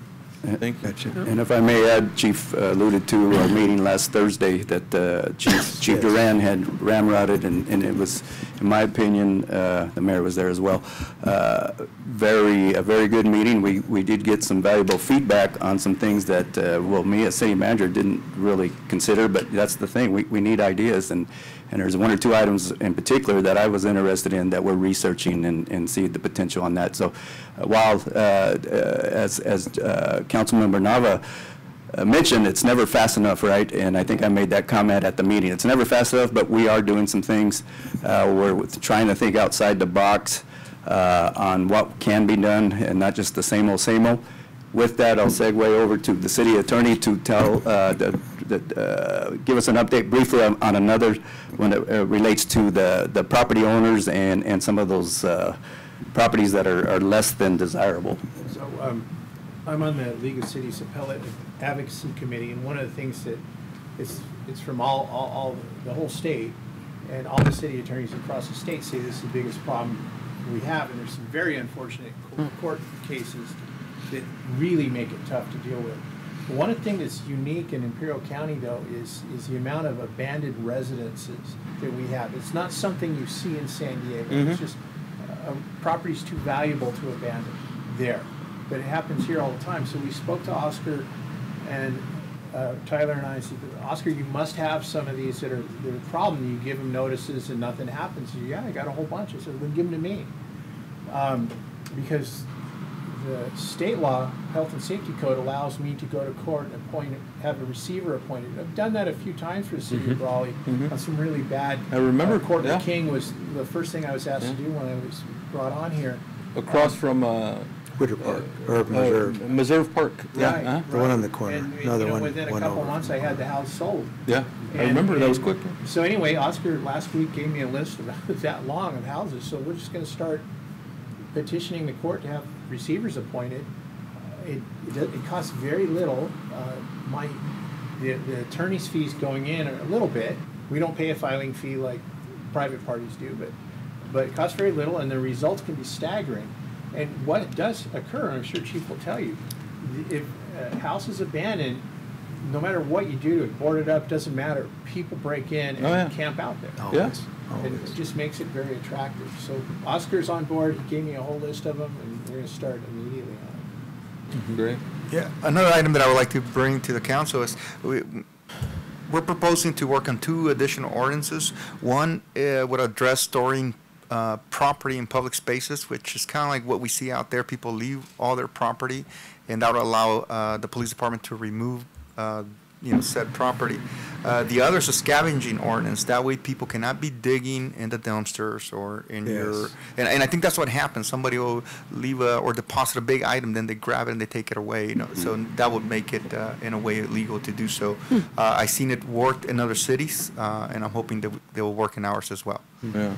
As well as strengthening the camping ordinance too. We're working on that. So. Oh yes, yes, we have been enforcing the camping ordinance as well, and that's how we were able to remove the people from the parks. If you recall, we passed that ordinance explaining that the owners are responsible for the sidewalk. So the problem over by the DMV, which had been going on for a year, when that ordinance passed, I called them up and said, what are you doing?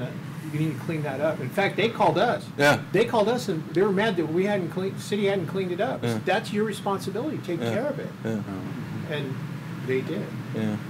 And they did, but they had also allowed that person to set up shop there. Yeah. And once you do that, it's like, you're inviting. Talk with that gentleman, and it was really didn't make any sense. But I think there's a comment, Mr. Mayor. Yeah. Chief, you can probably stay there, huh? Yeah. Thank you, Chief. Anyone with public comment, please come up. Come up to the mic, please. Yes. Yes. Yes. We want to hear from you, that's all. If we got to be up here, right. Well, I've got several pieces of property on Main Street. Several of them are right there on the 100 block. Uh-huh. We try to keep that cleaned up, and you can have it cleaned up, You can have it all cleaned up on Thursday, it's fine on Friday, you come back Monday morning, there are people that are underneath a ficus tree on the corner building. They have all their crap in there. Yeah. They've gone around there at 171 Main Street, they've got their stuff in there, and it's just a mess. And it's not because we're not trying to keep it cleaned up. I understand that, yeah. You know, and so if you start coming after the owners all the time, you're going to run into a problem because the owners a lot of times are doing already as much as they already can. But I'm not going to go out there and challenge some of these people. Right, I mean, right. Most of them are a lot bigger than what I am. What we're talking about, though, too, is like abandoned buildings. Because I'm in agreement with you. I've cleaned up my own property, and I've done, honestly, hard work out there. And because it's cleaned, they find it as a nice dumping site. It's like, then there's mattresses and couches out there the next day, and it's like, come on. And how many times has that occurred to me in the past, like, 3 months? You know? I came in one Saturday. There have been some people who went behind 171 Main Street. They went to the back, turned on one of the hoses. They'd done their laundry, and it was all on the chain link fence. Yep, that happens all And the I time. thought, well, gee, that's kind of special. Hey, I was in my office, the only time this has happened, but I was in my office, my property's gated, I had my gate open, they walked onto the property, and I'm watching my cameras, and I'm with a client, and I'm watching this guy, or this gal at that time, and she goes out there, she starts showering, and she's like putting her clothes out there. I have a table in the back. I thought she was going to join the team and start selling real estate there because she was already like sitting in a chair and putting her stuff out, already arranging her stuff. I'm like, you got to get out of here. What are you doing?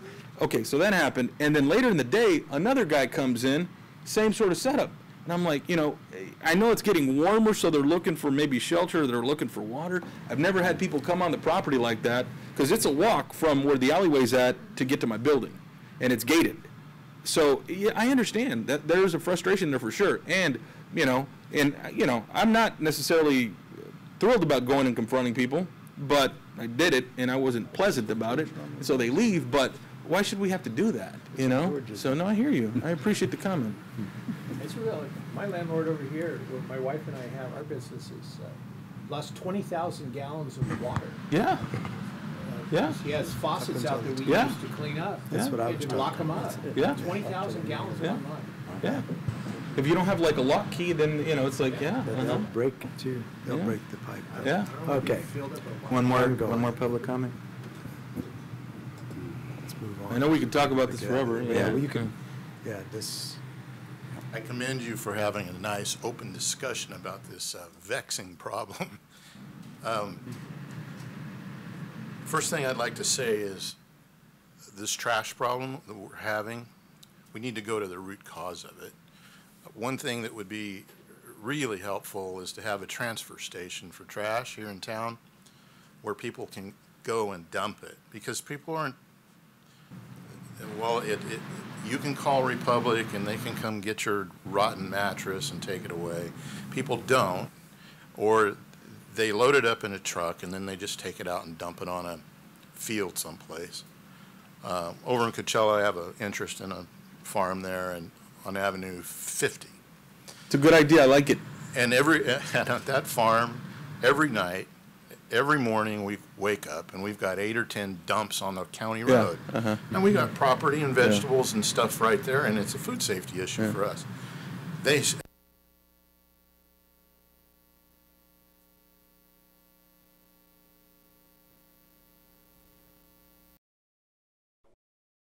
get there and they dump, then we should punish them.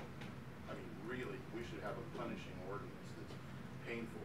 Dumping in illegal dumping is $5,000, but I'm aware that you have to see them do it. In Riverside County, they'll go through the trash and they'll try to find some identifying marks in there that they can trace back, and then they deliver this, the $5,000 fine.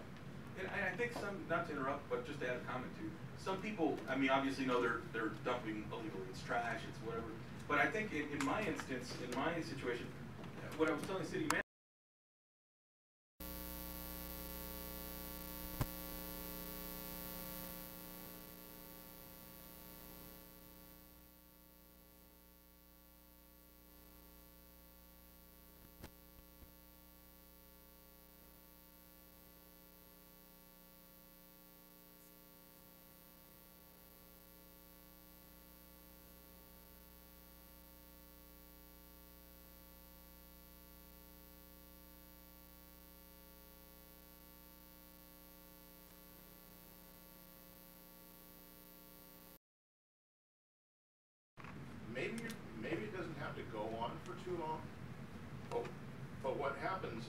it'll help those people that are being vagrants and being a problem to make other decisions about better, easier places to go.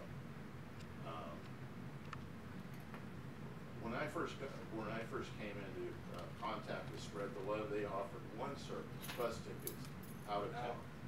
And now it's turned into, hey, come over here and we'll give you all this stuff and we'll give it to you today and you can come back next week and we'll give you more stuff. And so it just works the same way as the cats used to work at my house. My wife fed the cat out the back door. We had fights every night at 1 o'clock in the morning. So we just got to put this stuff away. We can't have trash for them to convert. I think that's really the two main things that we can do. I really enjoyed the public meeting we had last Thursday. Thanks to the chief and all of his efforts and thought going into that. We can make this place a better place. All of this falls under make your own bed. All of these things start with people taking care of their own place, having pride in place, right? Pride of place. It's like, you know, people come cut a tree down and leave the top 10 feet. They don't cut it down. They don't fix the stump. They don't plant a new tree. That's how we wind up with a town that just looks like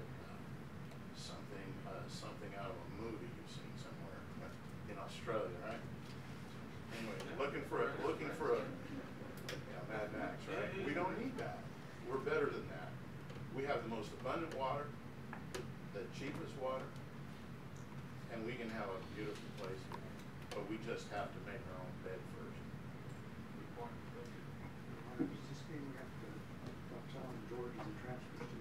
Hey, how come you didn't say it was a good idea? I've addressed.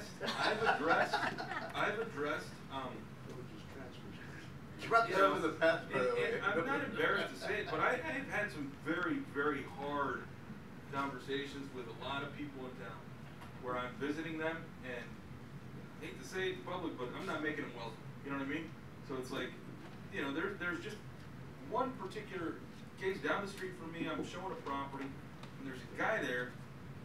See him selling drugs the other day. So he's still there. He's there now with his girlfriend, and now he's got like a condo that he's made out of boxes, you know, and he's like living in it. And it's like, come on. I mean, it's got trash. It's got all these other things out there. And it just becomes an addition of other stuff. You know what I mean? It's just like at some point we just have to say, I mean, that's enough. You know, it's just a collection of just. I'll go on all night.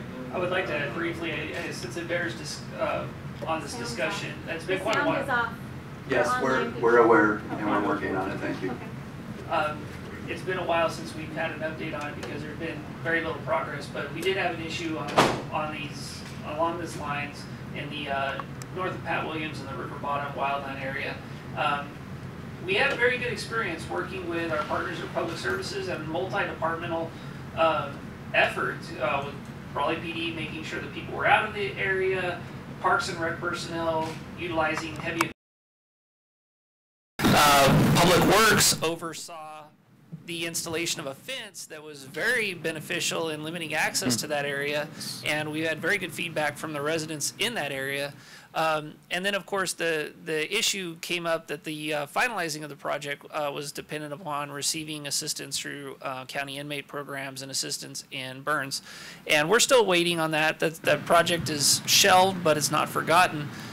We have had some instances recently, you know, not in a homeless area, but working with a developer where we were able to effectively manage the issuance of a burn permit within city limits. It's something we haven't done in quite some time. It's something that we will only do if all of the conditions are right. But we do have a homeless problem. A lot of this has been focused on within our inner area of the city, but we do have it on the periphery in our wildland areas. It's something that we're working on very much. And I also would like to add, you know, very much so for our business owners. I know from the PD, not to speak for Chief Duran's department, but I know from the fire department, code enforcement side, we are very much aware of the business owners that are making efforts and the difference between the absentee business owners. We want to make sure that we're focusing on those areas and that our business owners that are making efforts, they're going to be recognized, they're not going to be targeted.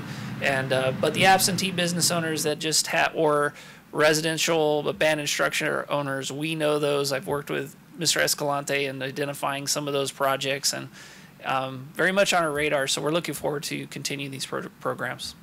Thank you, Chief. Mr. Mayor, if I can make a comment, just want to acknowledge that we had some audio technical difficulties for the last couple minutes. Those have been fixed. Apologies to those who are watching us on live. Should I repeat all my comments? Yes, we're going to start over from the beginning. No, but we're up and running now, so I just Repeat the cat one. Right. and also I would just add to this item, I think we have some direction from council. So Yeah. Okay. Yeah, good discussion and Did you just cut us off? That was it? No, never, never. No, that's good. I'm glad you did. That's it. Cut off. Yeah. Let's go. Yeah, all right. Well, that was great. Thank you all for participating in that, and it is going to take, I think, putting a lot of heads together to come up with a solution to at least mitigate some of the issues that we have that everybody across the country has right now. All right, moving on to, well, I do want to say quickly about the appointments to boards and commissions. There were two other committees that, the Airport Commission and Parks and Recreation Commission, who are also requiring applicants, but we didn't get enough applications to fill the slots that we have available. So almost going to put those back out to re-advertise, and we'll bring it back to a meeting in September to fill those other two commissions. So Great. just want to put that on the record so that if anybody knows of anybody that wants to serve on the Airport Commission or the Parks and Rec Commission, that you get the word out to them too, that there are slots available. Item 5G, discussion and potential action to approve the request submitted by Grocery Outlet Incorporated to authorize off-sale beer and wine in accordance to a Type 20 ABC license. This will be presented by our Police Chief, Jimmy Duran. Backup is on pages 263 to 283. Yes, this was a request submitted by Grocery Outlet, as the mayor stated. They're seeking their Type 20 ABC license. This is a brand-new business. As far as I know, they're going to start building in October of this year. That's the information that I have received. But from the law enforcement perspective, we reviewed the cost for service in that immediate area where the building is going to be proposed, and we didn't really see any items or areas of concern that would discourage us from supporting, or it doesn't indicate any reason to not approve this request. So our recommendation to the board is that we approve this Type 20 ABC license for Grocery Outlet. And we do have a representative from Grocery Outlet on Zoom. If there are any questions for them, for Grocery Outlet, easy for me to say. There she is. Any questions from council? I don't have any questions. I'll make the motion to approve the item. I'll second it. All right, it's been moved and seconded. All those in favor? Aye. Aye. Any opposed? Nay. Any abstentions? All right, item carries. Thank you. Thank you. Thank you, Chief. Item 5H, discussion and potential action to approve consulting services agreement with Muni Services, LLC for utility user tax compliance, administration, and revenue protection. This is presented by our Finance Director and City Treasurer, Carla Romero. Backup is on pages 284 to 301. Good evening, council members, members of the public. The city has had an engagement with Muni Services since 2017. The contract does expire current contract expires July 14th of 2021. So this item is before you to extend the current agreement. A lot of the terms that are in the current agreement are simply being reassigned into this new agreement. It is a 5-year agreement, but there is a 30-day termination clause. So if the engagement is not going well, or we need to amend the services for any reason, we can change that at any point in time with the 30-day notification to the current vendor. But they're doing a great job. They've been helping us through our utility user tax amendments, and then also through the ordinance process. So it is critical that we continue those efforts that are currently underway. I'll make a motion to approve the item. I'll second. Moved and seconded. All those in favor? Aye. Any opposed or abstentions? Item carries. Thank you. Thank you, Carla. Item 5 I, discussion and potential action to approve an actuarial services and technology licensing agreement with GovInvest Incorporated for a not-to-exceed amount of $23,550. This is also presented by Carla Romero. Backup is on pages 302, 315. Thank you again. Again, this is another contract that the city has been engaging in since March of 2016. It is to extend the agreement. Normally, this wouldn't go before you because the annual amount is less than the threshold of $15,000. But we are proposing to do a multi-year agreement because there are significant savings in doing so.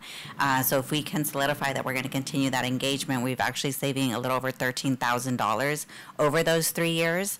And the great thing about GovInvest is that they not only provide the required governmental accounting standard boards reports. There's 2 of them under GASB 68 and 675. They require the city to do these pension and other post-employment benefit actuarial reports. But on top of that, they do a lot of education. They have an open platform that they share with the city that we can use for long-term projections. So basically what those actuarial, very brilliant people use behind the scenes are open for us to use along with this contract. So they are a great agency. I've worked with them for years and definitely enjoy their services that they provide. I'll make a motion to approve the item. Second. Moved and seconded. All those in favor? Aye. Any opposed or abstentions? The item carries. Thank you. Thank you. Thank you. Item 5J, discussion and potential action to authorize the engineering, design, construction support services, and construction management services for city's water treatment plant raw water storage ponds liner replacement project to Lee and Rowe Incorporated in the amount not to exceed $103,115 presented by Guillermo Cias, Public Works Director. Backup is on pages 316 to 332. Good evening, Mayor, members of the Council. Guillermo Cias, Public Works Director. The item that it is presented tonight is for the replacement of the raw water pond sedimentation liners of the water treatment plant. This project has been in the queue for about 5 years. When we did similar replacement with the sedimentation basins, and these are the ponds that receive all the water from IID canal, where the treatment of the water starts, are very important because it is in very bad condition, the liner, that includes a fabric underneath, but the top layer is the one that receives all the heat and the solar light that are, damage that. And we had very good experience with Lee and Rowe when they did the plans and specifications for the sedimentation basins. So we decided to continue doing this project with them, and that's the item that is before you. It is included on the budget for this fiscal year, so it is anticipated that this project is coming.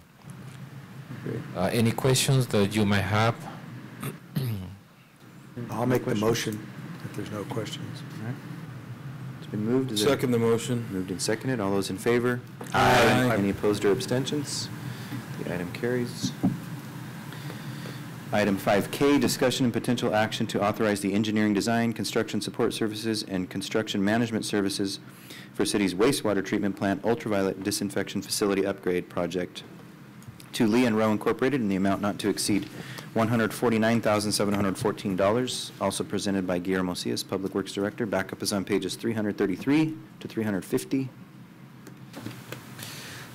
Yes, this project was mentioned during the budget process in preparation that was coming because the owner of the proprietary of this brand, Trojan, informed us that they won't be producing more replacement parts in 2 years, and this is very important equipment that disinfect at the very last phase of the wastewater treatment, and it is required to be in compliance with the Regional Water Quality Control Board.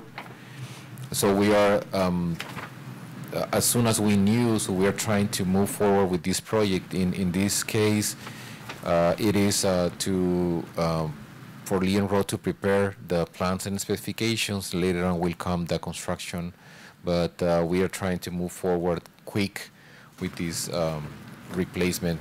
Recently, we have been having some issues with these some components of this equipment.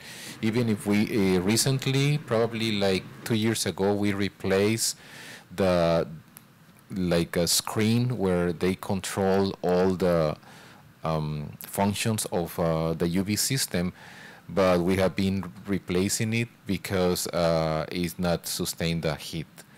So with tonight, the approval is for the design of the replacement of this equipment. Later on will come the construction where we have to install a temporary equipment in the meantime that they construct the permanent. So it is a complicated project, but so we think that Lee and Rowe will help us a lot for the design and construction management services. Any questions that you have? Guillermo, just a comment, just the last couple items. Again, as you said, they're already approved in the budget, but I want to make sure the public's clear. These have been critical projects that have been discussed numerous times, so just happy we're moving forward. Right.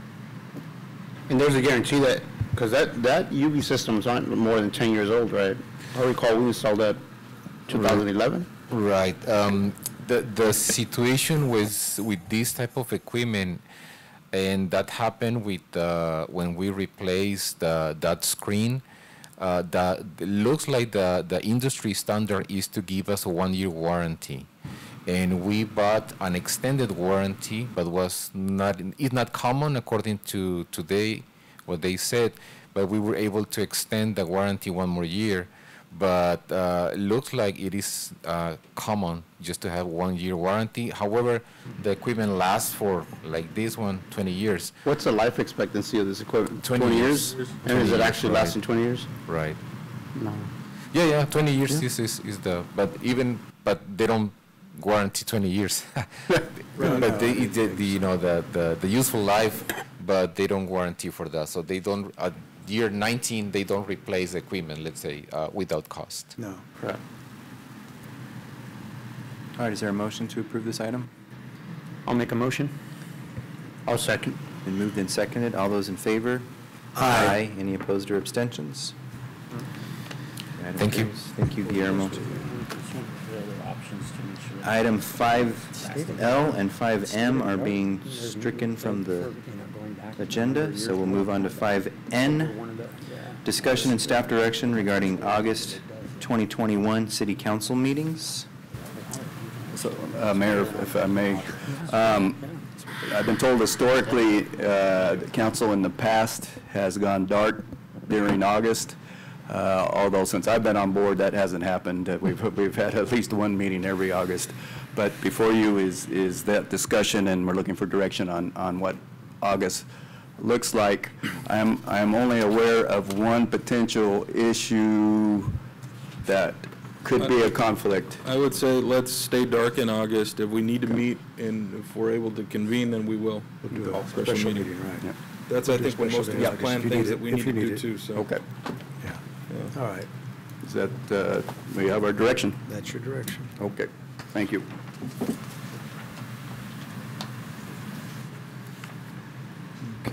Item 5O, discussion and potential action to approve Best Step Forward's request for cattle call park closure and waiver of the $500 closure fee for a soapbox derby event.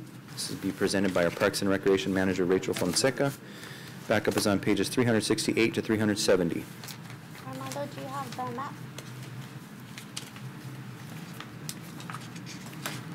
Good evening, members of the council. Rachel Fonseca, Parks and Recreation Manager. Best Step Forward, which is a program for children who are differently abled, contacted Parks and Recreation about holding a soapbox derby event on August 7th at Catacomb Park between the hours of 6 a.m. to 12 p.m. They asked for the race to be held on the exit side of Catacomb Park due to its lesser slope and the momentum needed to propel the soapboxes down the hill. The race will start at the point adjacent to the second-tiered parking lot, which is the green line on the map at the top, and will end just before the horse stables, which is the red line on the map. Spectators will line up along the exit route. Vendors will also be present and located in Rotary Park. Best Step Forward will verify their health permits. Best Step Forward will contract AmeriCorps to serve as traffic control for the event. They will communicate via walkie-talkie radios. AmeriCorps will be stationed at the entrance of the park and the parking lot located at the southwest side of the park. AmeriCorps will officially barricade the entrance of the park and southwest parking lot prior to the first race to prevent movement of traffic once the race starts. All traffic entering and exiting the park will flow through the entrance side of the park. All vehicles will be parked in the southwest parking lot located next to Rotary Park, and any overflow vehicles will be directed to Catacall Drive and the surrounding neighborhood, as Cotton Rosser is a no parking zone. Best Step Forward will have AMR ambulance on hand for emergency services. They will provide the cooling stations and porta potties. The Catacall Committee has reviewed the plan and submitted a list of boarders that will need access, and the list will be passed along to Best Step Forward. Insurance has been vetted by Personnel and Risk Management and deemed acceptable, and Best Step Forward is requesting permission from Council to close Catacall Park between the hours of 6 a.m. and 12 p.m., and for Council to approve the waiver of the $500 fee associated with the closure. The additional comments, if I may. The actual event itself and the logistics have been vetted through multiple meetings of with our executive team, which includes fire, police, public works, parks and recs, et cetera. So on the logistics aspect of it, I think we're good, solid there. That's my only comment on that. I think that's important to consider. I had a couple of questions. Go ahead. George, no, George. Go ahead, George. No, just my comment is with respect to nonprofits, and we've made it clear on council with respect to waiver of fees, and I think we need to hold firm on that we're not going to. So, it is taking city resources to do this, and it is obviously something that is of expense. I know it's greater than $500, but we've discussed this multiple times over the past several years that we wouldn't, be allowing waivers of expense, and other nonprofits have paid it as well. So yeah, I think before COVID we had a lot of discussions about this, and it's a tough issue because most of the time these are organizations that are doing good throughout the community, but the fact is that it's not sustainable for us to continue to pay for the staff costs that we have and equipment costs that we have to do road closures. So, and as George mentioned, it's not a full cost recovery. It's just part of it. So, I have a couple of questions maybe on that. Well, first, I have another question related to this. Are they going to park up here for the event and then have them spectate over here? Or are they planning to park them over here and have them go across to spectate? Because that's a long ways. Are they planning to transport them? They said as far as the ADA, they're going to let them drop them off at the spectator area, and then they're going to have to go, the cars will be directed to the park area, to the parking lot. But yes, they're probably going to have to walk People that park over here are going to have to walk all the way over there to that second. That's a long, well, I mean, not for us, not for Donnie and I who are physically fit, but for most people, Ramon can do it. But for some people, I think that's a long walk in August. You left us. I can't do it or what? No, not you guys. Okay. August heat. Well, Luke can do it. Connor can do it. But no, but to walk that far is pretty hot in the summer. You're probably going to need the ambulance a lot quicker than what you might otherwise. Because if they're not ADA, then they're going to have to park over there and walk, and I just don't think that's a really good idea, but maybe I'm wrong. I mean, I don't think I would want to, well, I might walk that far in the summer, but it's difficult. The other thing was, how much are they charging? I need to know how much they're going to make off the event before I'm willing to make a decision about $500 or no $500. Is it something where they're not charging anybody? Is it something where they're planning to make a lot of money, or are they not going to make any money off the event? I guess that's my question. From my understanding, the cost for the soapboxes are going to be provided by a sponsor. That is my understanding. Okay, and are they? So, and then when you have the vendors here, they're going to be selling items. Are they going to be sharing that profit? Well, it's all going to be nonprofit, right? So, correct. So they're not going to be necessarily making a lot of profit. I guess my concern is how much they're going to charge how much they're planning to make off this, because if they're only going to make $500, and it seems unfair to me that we charge them $500, although we charge everybody a certain amount of money. Now, if they're planning to make quite a bit of money off this event, then I think that the $500 is certainly reasonable, because it certainly doesn't recover all our costs. So I have some questions regarding that. I think with respect to cost, I mean, whenever you're planning any event, and I've planned many, you know, so you have to incorporate, and I've planned them through nonprofits, right? You have to incorporate the expenses too. So it's like, whether it's nonprofit doesn't mean for loss, you know, and so I think that has to be considered as well. And it's obviously heavily involved by city resources, you know, from what you've described. So it's not that I'm anti-anything, it's just that, you know, we have made it clear over the past several years that we are working to make sure that at the very least we're recovering some cost. And so I think it's unfair for city resources, city staff to be utilized heavily. It's not a small effort, and, you know, and then not do what we've been doing with other nonprofits. I think that's just not the right message we want to send. You know, that's just, and with respect to how much they're making or not, I mean, that's, when you plan an event, that's just what you deal with. Whether it's sponsorship or whether it's whoever, I've had multiple events, and I've been in charge of multiple events, and I've run them through nonprofits, and, you know, I consider the expenses. In fact, even the last time Councilmember Wharton and I had an event, we did pay through a nonprofit. We did pay the closure fee, and there was a fee for it. So, you know, it's just, we do it just as much as anyone. It makes mention on the map there. It says, "We will not be doing any order of business for profit. This is strictly an event to provide positive fund for the community."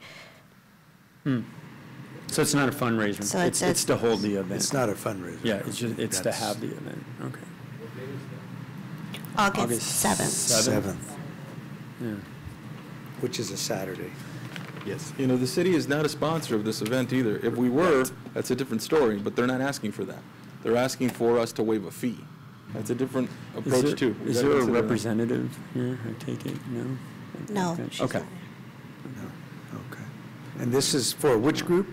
For Best Step Forward, it's a program out of Calipatria for children who are differently abled. That means they are somewhat disabled, or I think that's a bad term now, but differently abled means that they have some issues. Yes. Yeah, okay. Challenges. Challenges. There's some challenges, not issues. Okay. Okay, so as far as I might be in favor of just, only because I think we just did for COVID, if I remember, with Little League and maybe a few others. So, I mean, maybe just coming out of COVID, we want to be real clear. We weren't setting a precedent. We had some extenuating circumstances. So I don't know. I know things are back open, but it seems to me August is a tough time to have any kind of public event. It would be my only thing. And I also think when we decided to stick firm pre-COVID with these expenses, we did expect these to come to us. There is still that case by case. So my only, it's not an argument, just simply to have this event in August as a community benefit for this particular, you know, this group. Maybe, I don't know, counter to that would be if there's a lot of resources costing the city and us taxpayers maybe thousands of dollars, then maybe to your point, Councilmember How Nava. heavily involved is Parks and Rec in this with this particular event? We're just going to be charging for the opening the restroom, and that would be all. Okay, but staff wouldn't be on site? Just the restroom part. There's monitoring our the restroom. opportunity costs that aren't quantified as well, where Public Works and PD getting set up, doing the moving the closures in and out. Yeah. And so not only are they hard costs, there's opportunity costs where we're taking away. We're taking away? Yeah. So. I mean, there is that, you know. With I would not be opposed to what Councilmember Wharton is saying with respect to, you know, coming out of COVID. I'm understanding of that as well. But again, it's just those things that we do have to consider. Yeah.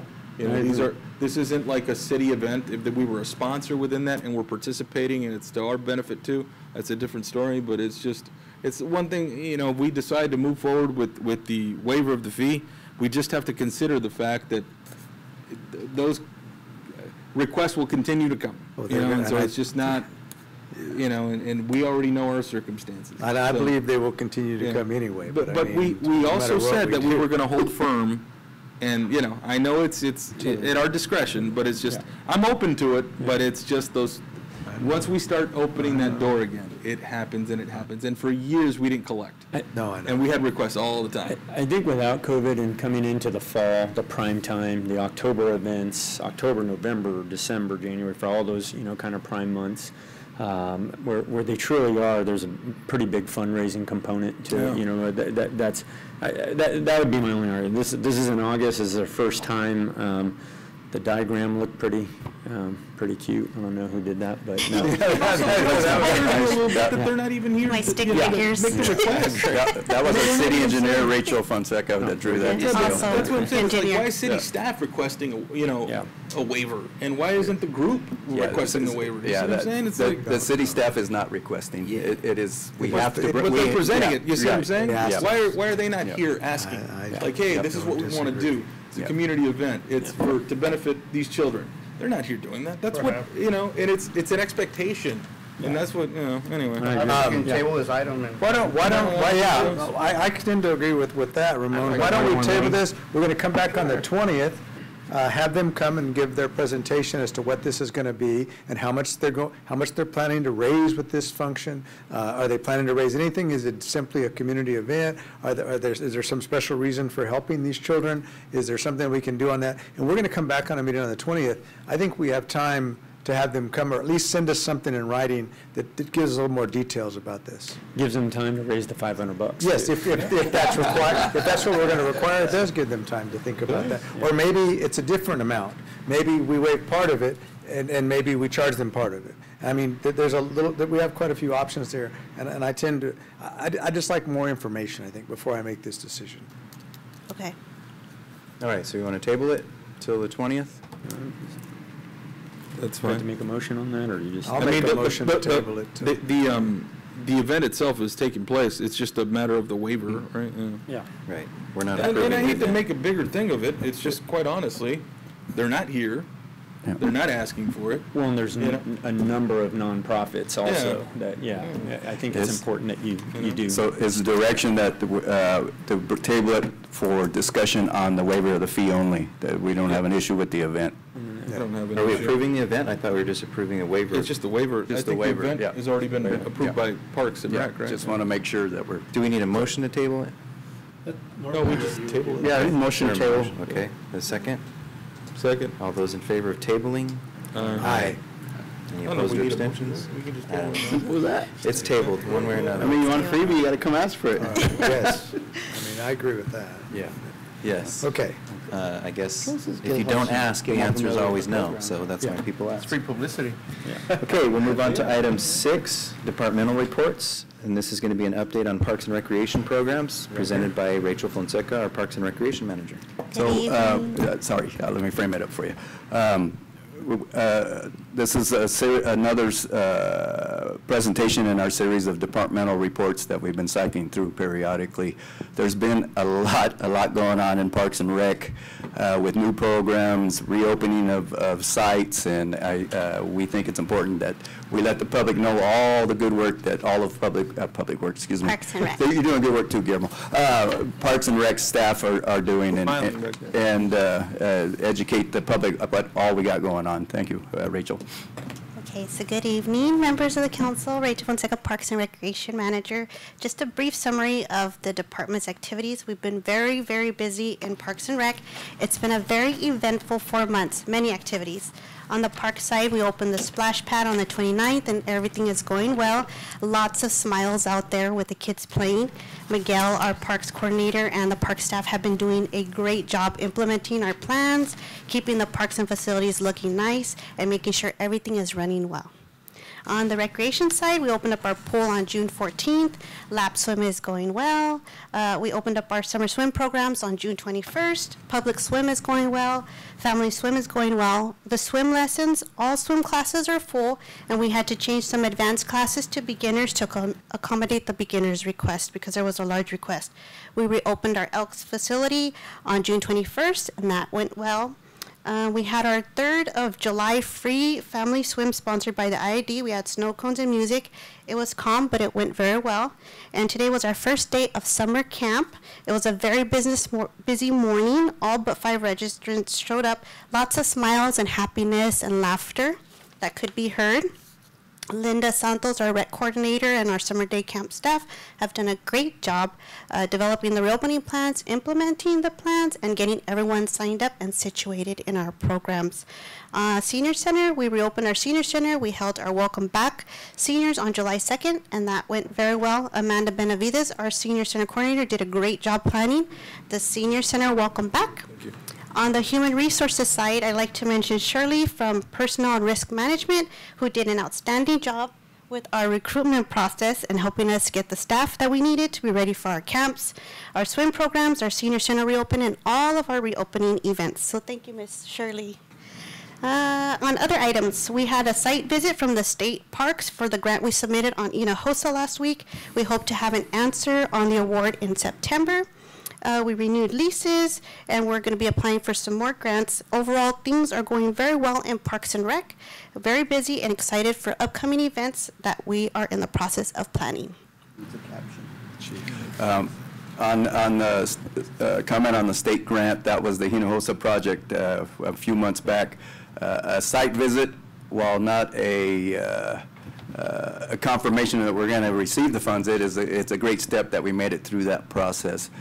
During the walkthrough with lots of participants from the city staff, the representative, I forget her name, made a comment that there's, for this phase of Prop 68, there's 300, and my round figures, I'm going to say $350 million that was available. Over $2.4 billion have been applied for. So it's still a little bit of an uphill battle, but hey, we're still in the running. So I think that was important. So.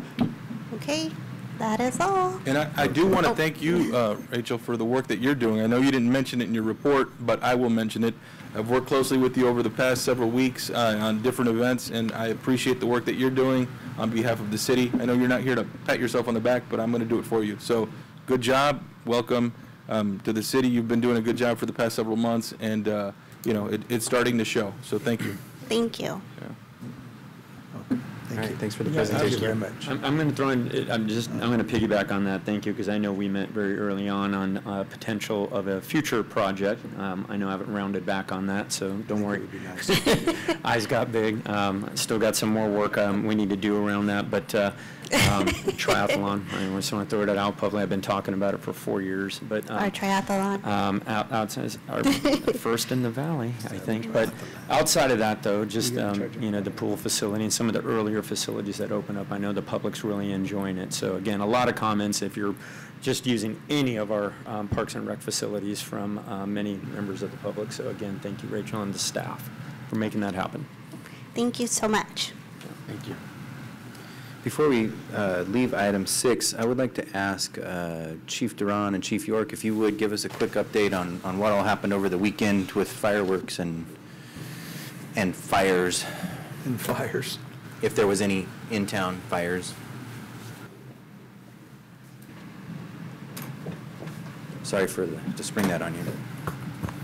They walk up like they're in trouble. No, they're not, actually. I'm not in trouble, right? No, we actually had 41 calls for service from the police side, which resulted in 14 citations. That was impressive, right? That he went backwards, right? Yeah. He was blown away by the news. He was blown away. Yeah. So I think we had this new ordinance that just got in place in the past. With the old ordinance, we were not able to issue citations. I know it's been problematic for people in our city, and we tried to educate people as well, not just give them the citation, but let them know why we're doing this. Because a lot of times we're thinking it's just because we're annoying somebody, but there's really more reasons why we don't want these fireworks. Number one, we have little kids who get scared by the fireworks. Of course, we all have our beloved canines that get scared, people that are mentally ill. We have individuals who serve our country and they have PTSD, and of course people that have mental problems. So a lot of times it's not just one issue why we do this, and I think that's what we're trying to ensure that people understand. You know, usually people think, oh, it's my annoying neighbor that's complaining. No, it's It's really 6 issues that I just mentioned.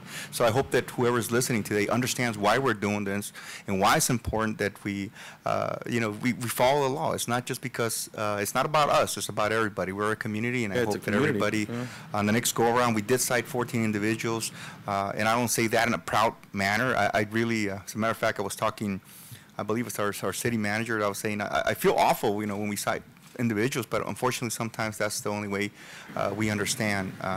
So I hope that people do understand, and we don't have to, the next time when it comes around, we don't have to cite people that just, people just understand and follow rules. Hopefully we won't have the same problem at the end of the year. I know for New Year's we tend to have fireworks again, and I'm hoping that that they understand we're going to be out there and we are going to issue citations based on this ordinance. That's all I have. Thank you. Thank you, Chief. I would like to say that I thought you guys did a fantastic job. They cited somebody down the street from me. I know the police were out there in force. I think you had a helicopter. There was a helicopter flying. I don't know if it was yours or not, but they were doing the job. And I do believe that we did dampen down the amount of overall fireworks for this year. And I appreciate all your effort in that. Thank you. On the fire side, I would like to again thank our partners in the police department, because they're really the ones that are putting an end to this. Hopefully, a lot of the things that we come across is very subjective, or they're more this year or not.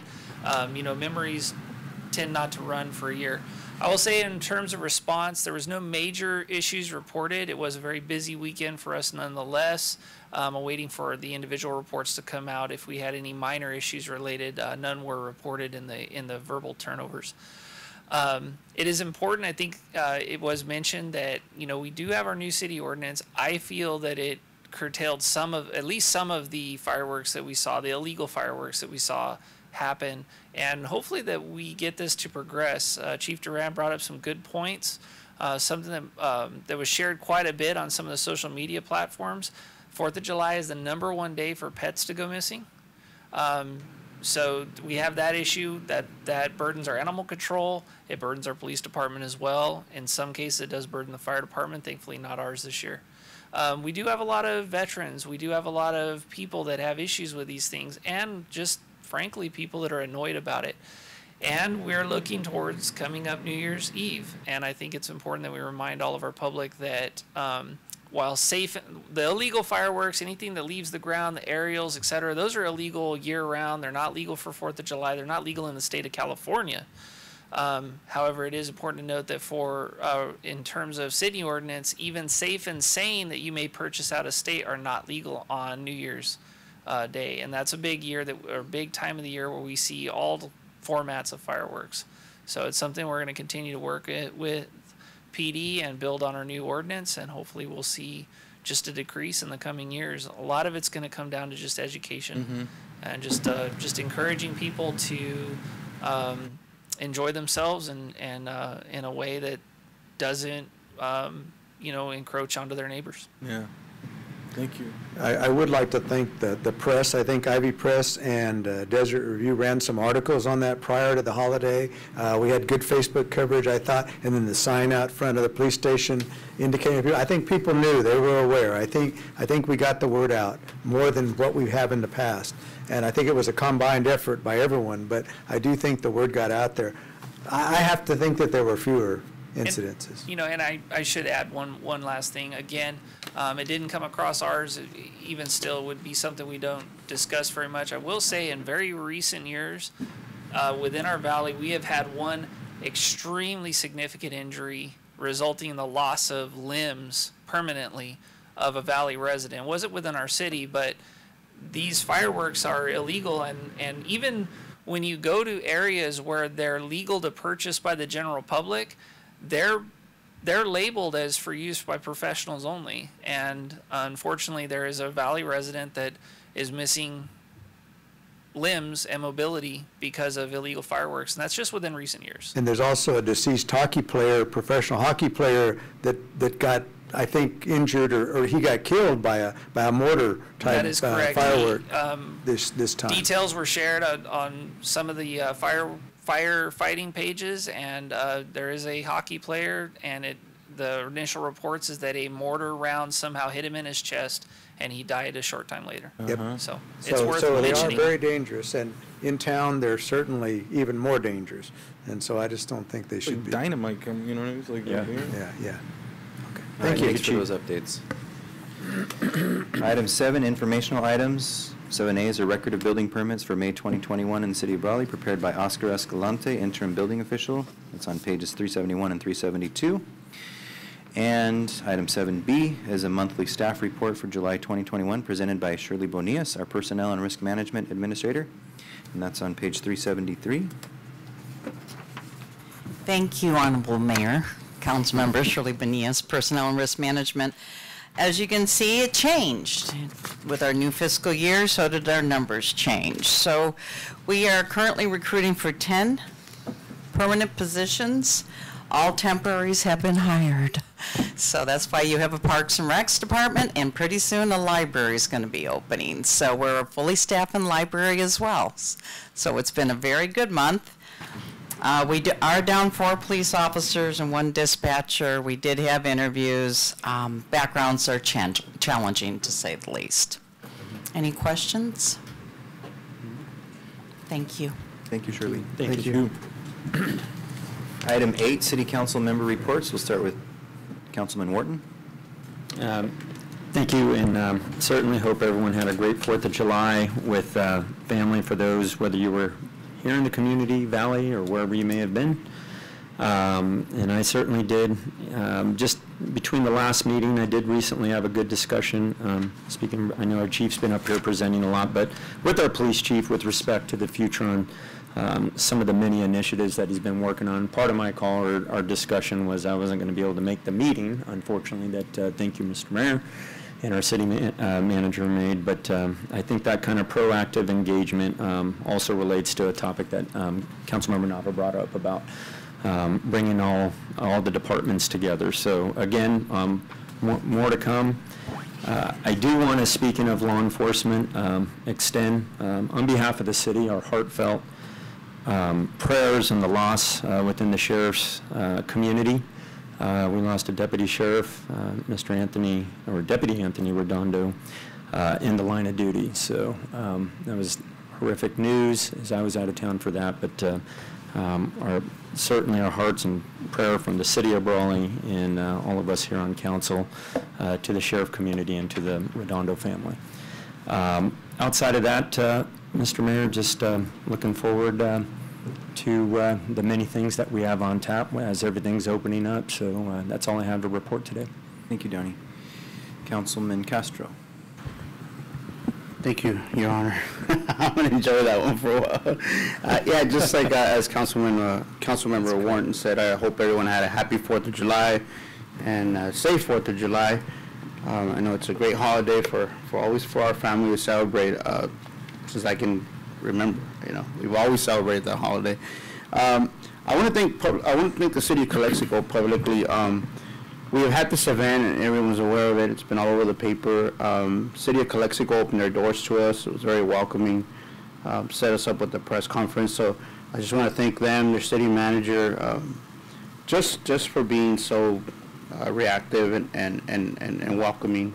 So, and I want to thank Councilmember Nava and our mayor for showing up to that event. It was wonderful. And I just let you guys know, I don't want to go on. That's more of a personal deal, but I do want to let you guys know the city of Brawley has been on national news lately. So yeah, kudos to us. That's all I have, Mr. Mayor, and God willing, I'll be here for the next meeting. So, all right, thank you. Councilman Nava.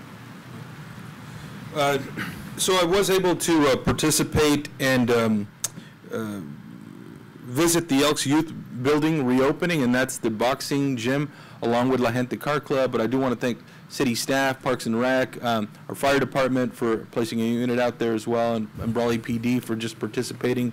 It's great to see that facility reopen. I know staff was working on it for about a week out there, just painting, rehabbing the building a little bit, refreshing it, and it's just, inviting the public back in.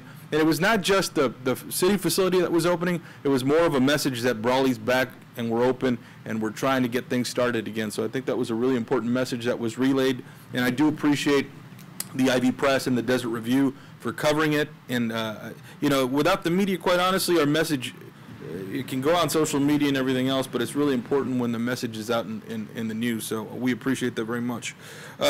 On another opening, also participated and was able to attend the Senior Center reopening. That's another major milestone for the city. It had been closed for quite some time, and it's been well over a year. And so, seeing the seniors back up and running, they had approached me a little while back, sent me a video, in fact, of several of them gathering privately, and they were just asking for it to be reopened. Thankfully, city staff was able to accommodate that request, and they worked really hard. Parks and Rec staff did, and just city staff in general, so I appreciate that very much.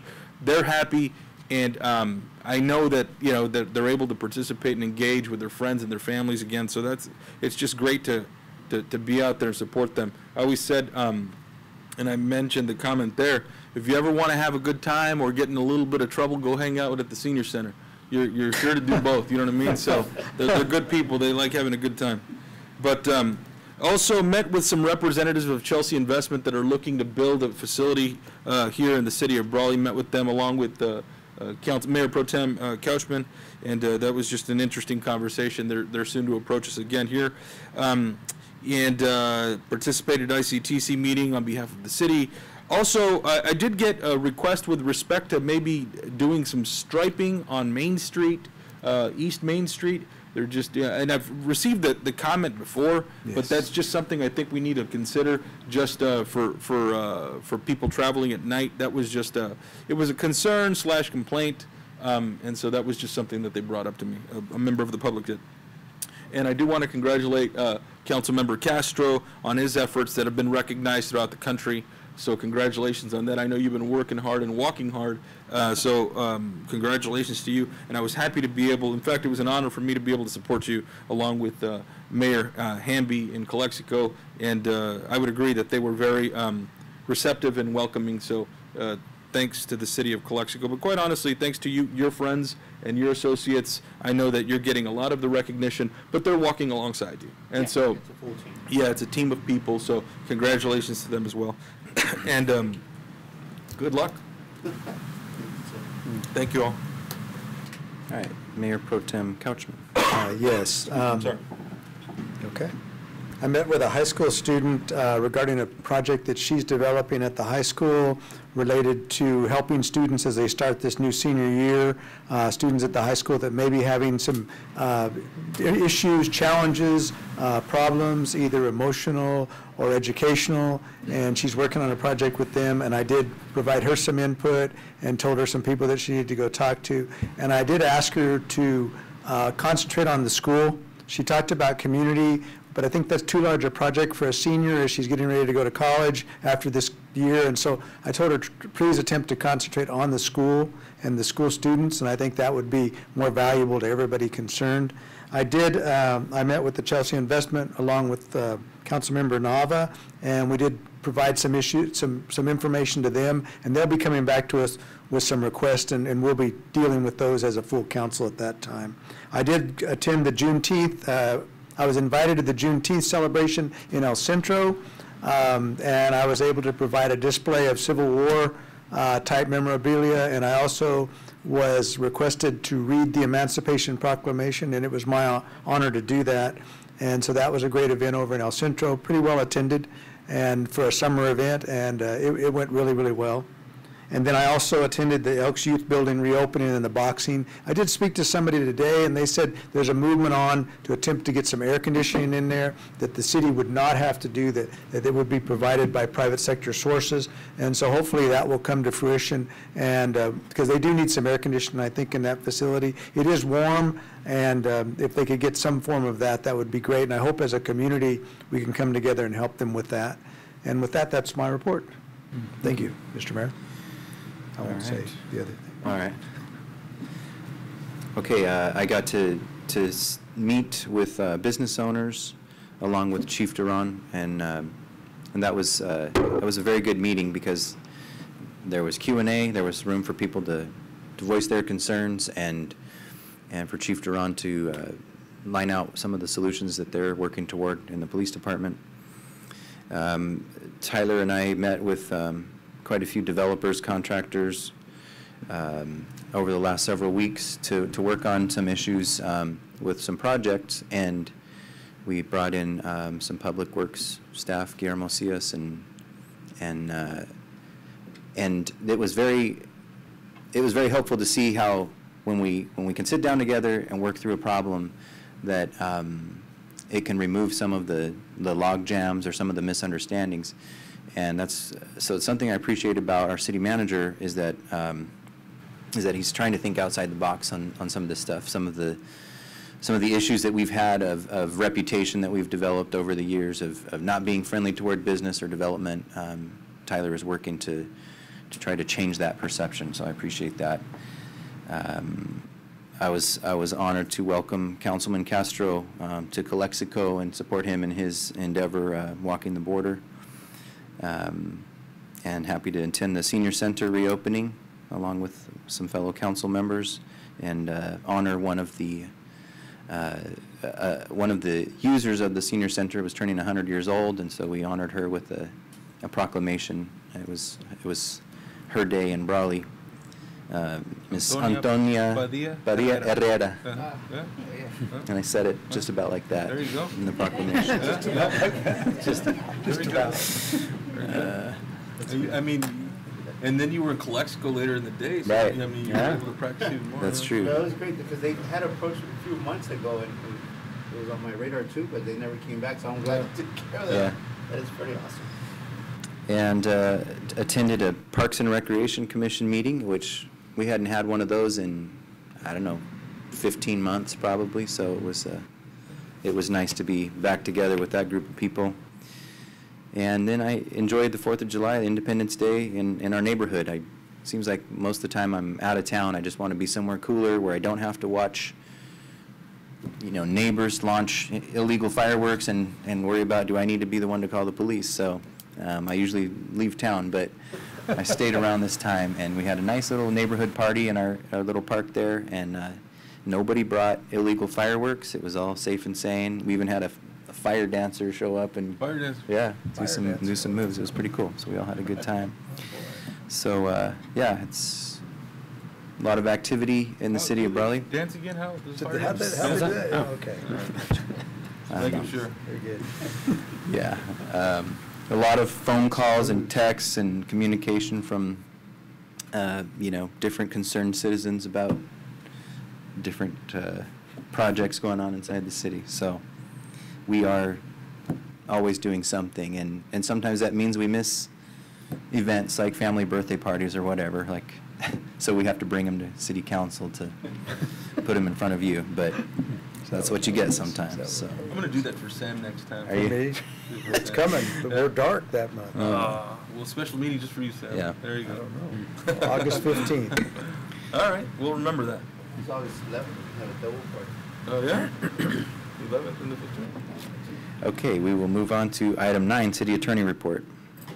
So, council, I was asked to report, and I guess the cat's out of the bag, that we've told the cell tower folks that they're going to have to apply for a conditional use permit. So it's the ball's back in their court to do that. There has been some discussion about our process with respect to real estate negotiations taking vote in closed session. I received some criticism about that from other public attorneys in the valley, and I had to point out to them that while the way they do it in the county is correct, so is the way we do it. The Brown Act specifically provides for that. Specifically provides what you report when you do that, and that's exactly what we did. So there's no Brown Act violation, and just wanted to make that perfectly clear. I think you provided the research on that. So. Okay, thank you. Item 10, City Clerk Report. Nothing except I'll be taking the resolutions to the county as soon as you come in and sign them. Okay. Hopefully tomorrow. All right. That's it. Alma, can I ask a question, Mr. Mayor? Sure. With respect to the league, have the rest of the council, have they signed up if they're going to be attending the California League event? No, only you. Okay. Nobody else. That is taking place in person this year, so I think it's just important to consider. When is that again? What are the dates? September. September 19th. And the hotels are filling up quickly. Yes. So. What's September what? Yeah, I think somewhere that I should. I think as a new September account, you need to be there. 22nd through the 24th. It's in Sacramento. Yeah. I think You're it's the important that you're there. delegate I'm going. and, I thought George, emailed I mean, you, but I'm going. Councilman Wharton, I think. Yeah, and- And, isn't it, Councilmember Nava and Wharton, I don't know, not what particular order, but those are the two. What? The representatives, the delegates for the League of Cities. I think it's Castro and. Castro and Wharton. I'm sorry. Wharton and I'm Castro. for It's Wharton. SCAG. For Okay. SCAG. Okay, sorry, apologies. Yeah. So just let me know, we do have a council meeting on the 21st. We could change it to a week before or a week after, or we want to meet Monday, whichever. If you guys want to Probably leave won't on go till Tuesday, next or year when I'm the mayor. just let me know so I can make the arrangements. Then and I got to check my schedule too, because I have to be there, and then I have an professional industry event in Las Vegas, so I need to kind of. Got some things going on. Go from there to there, so. I'll do it next year. That's all. Okay, thanks, Alma. You're welcome. Okay, we will move into closed session, item 11. All right. Thanks for coming. Thank you, everyone. Thank you. Good job. Make it nice, man. All right.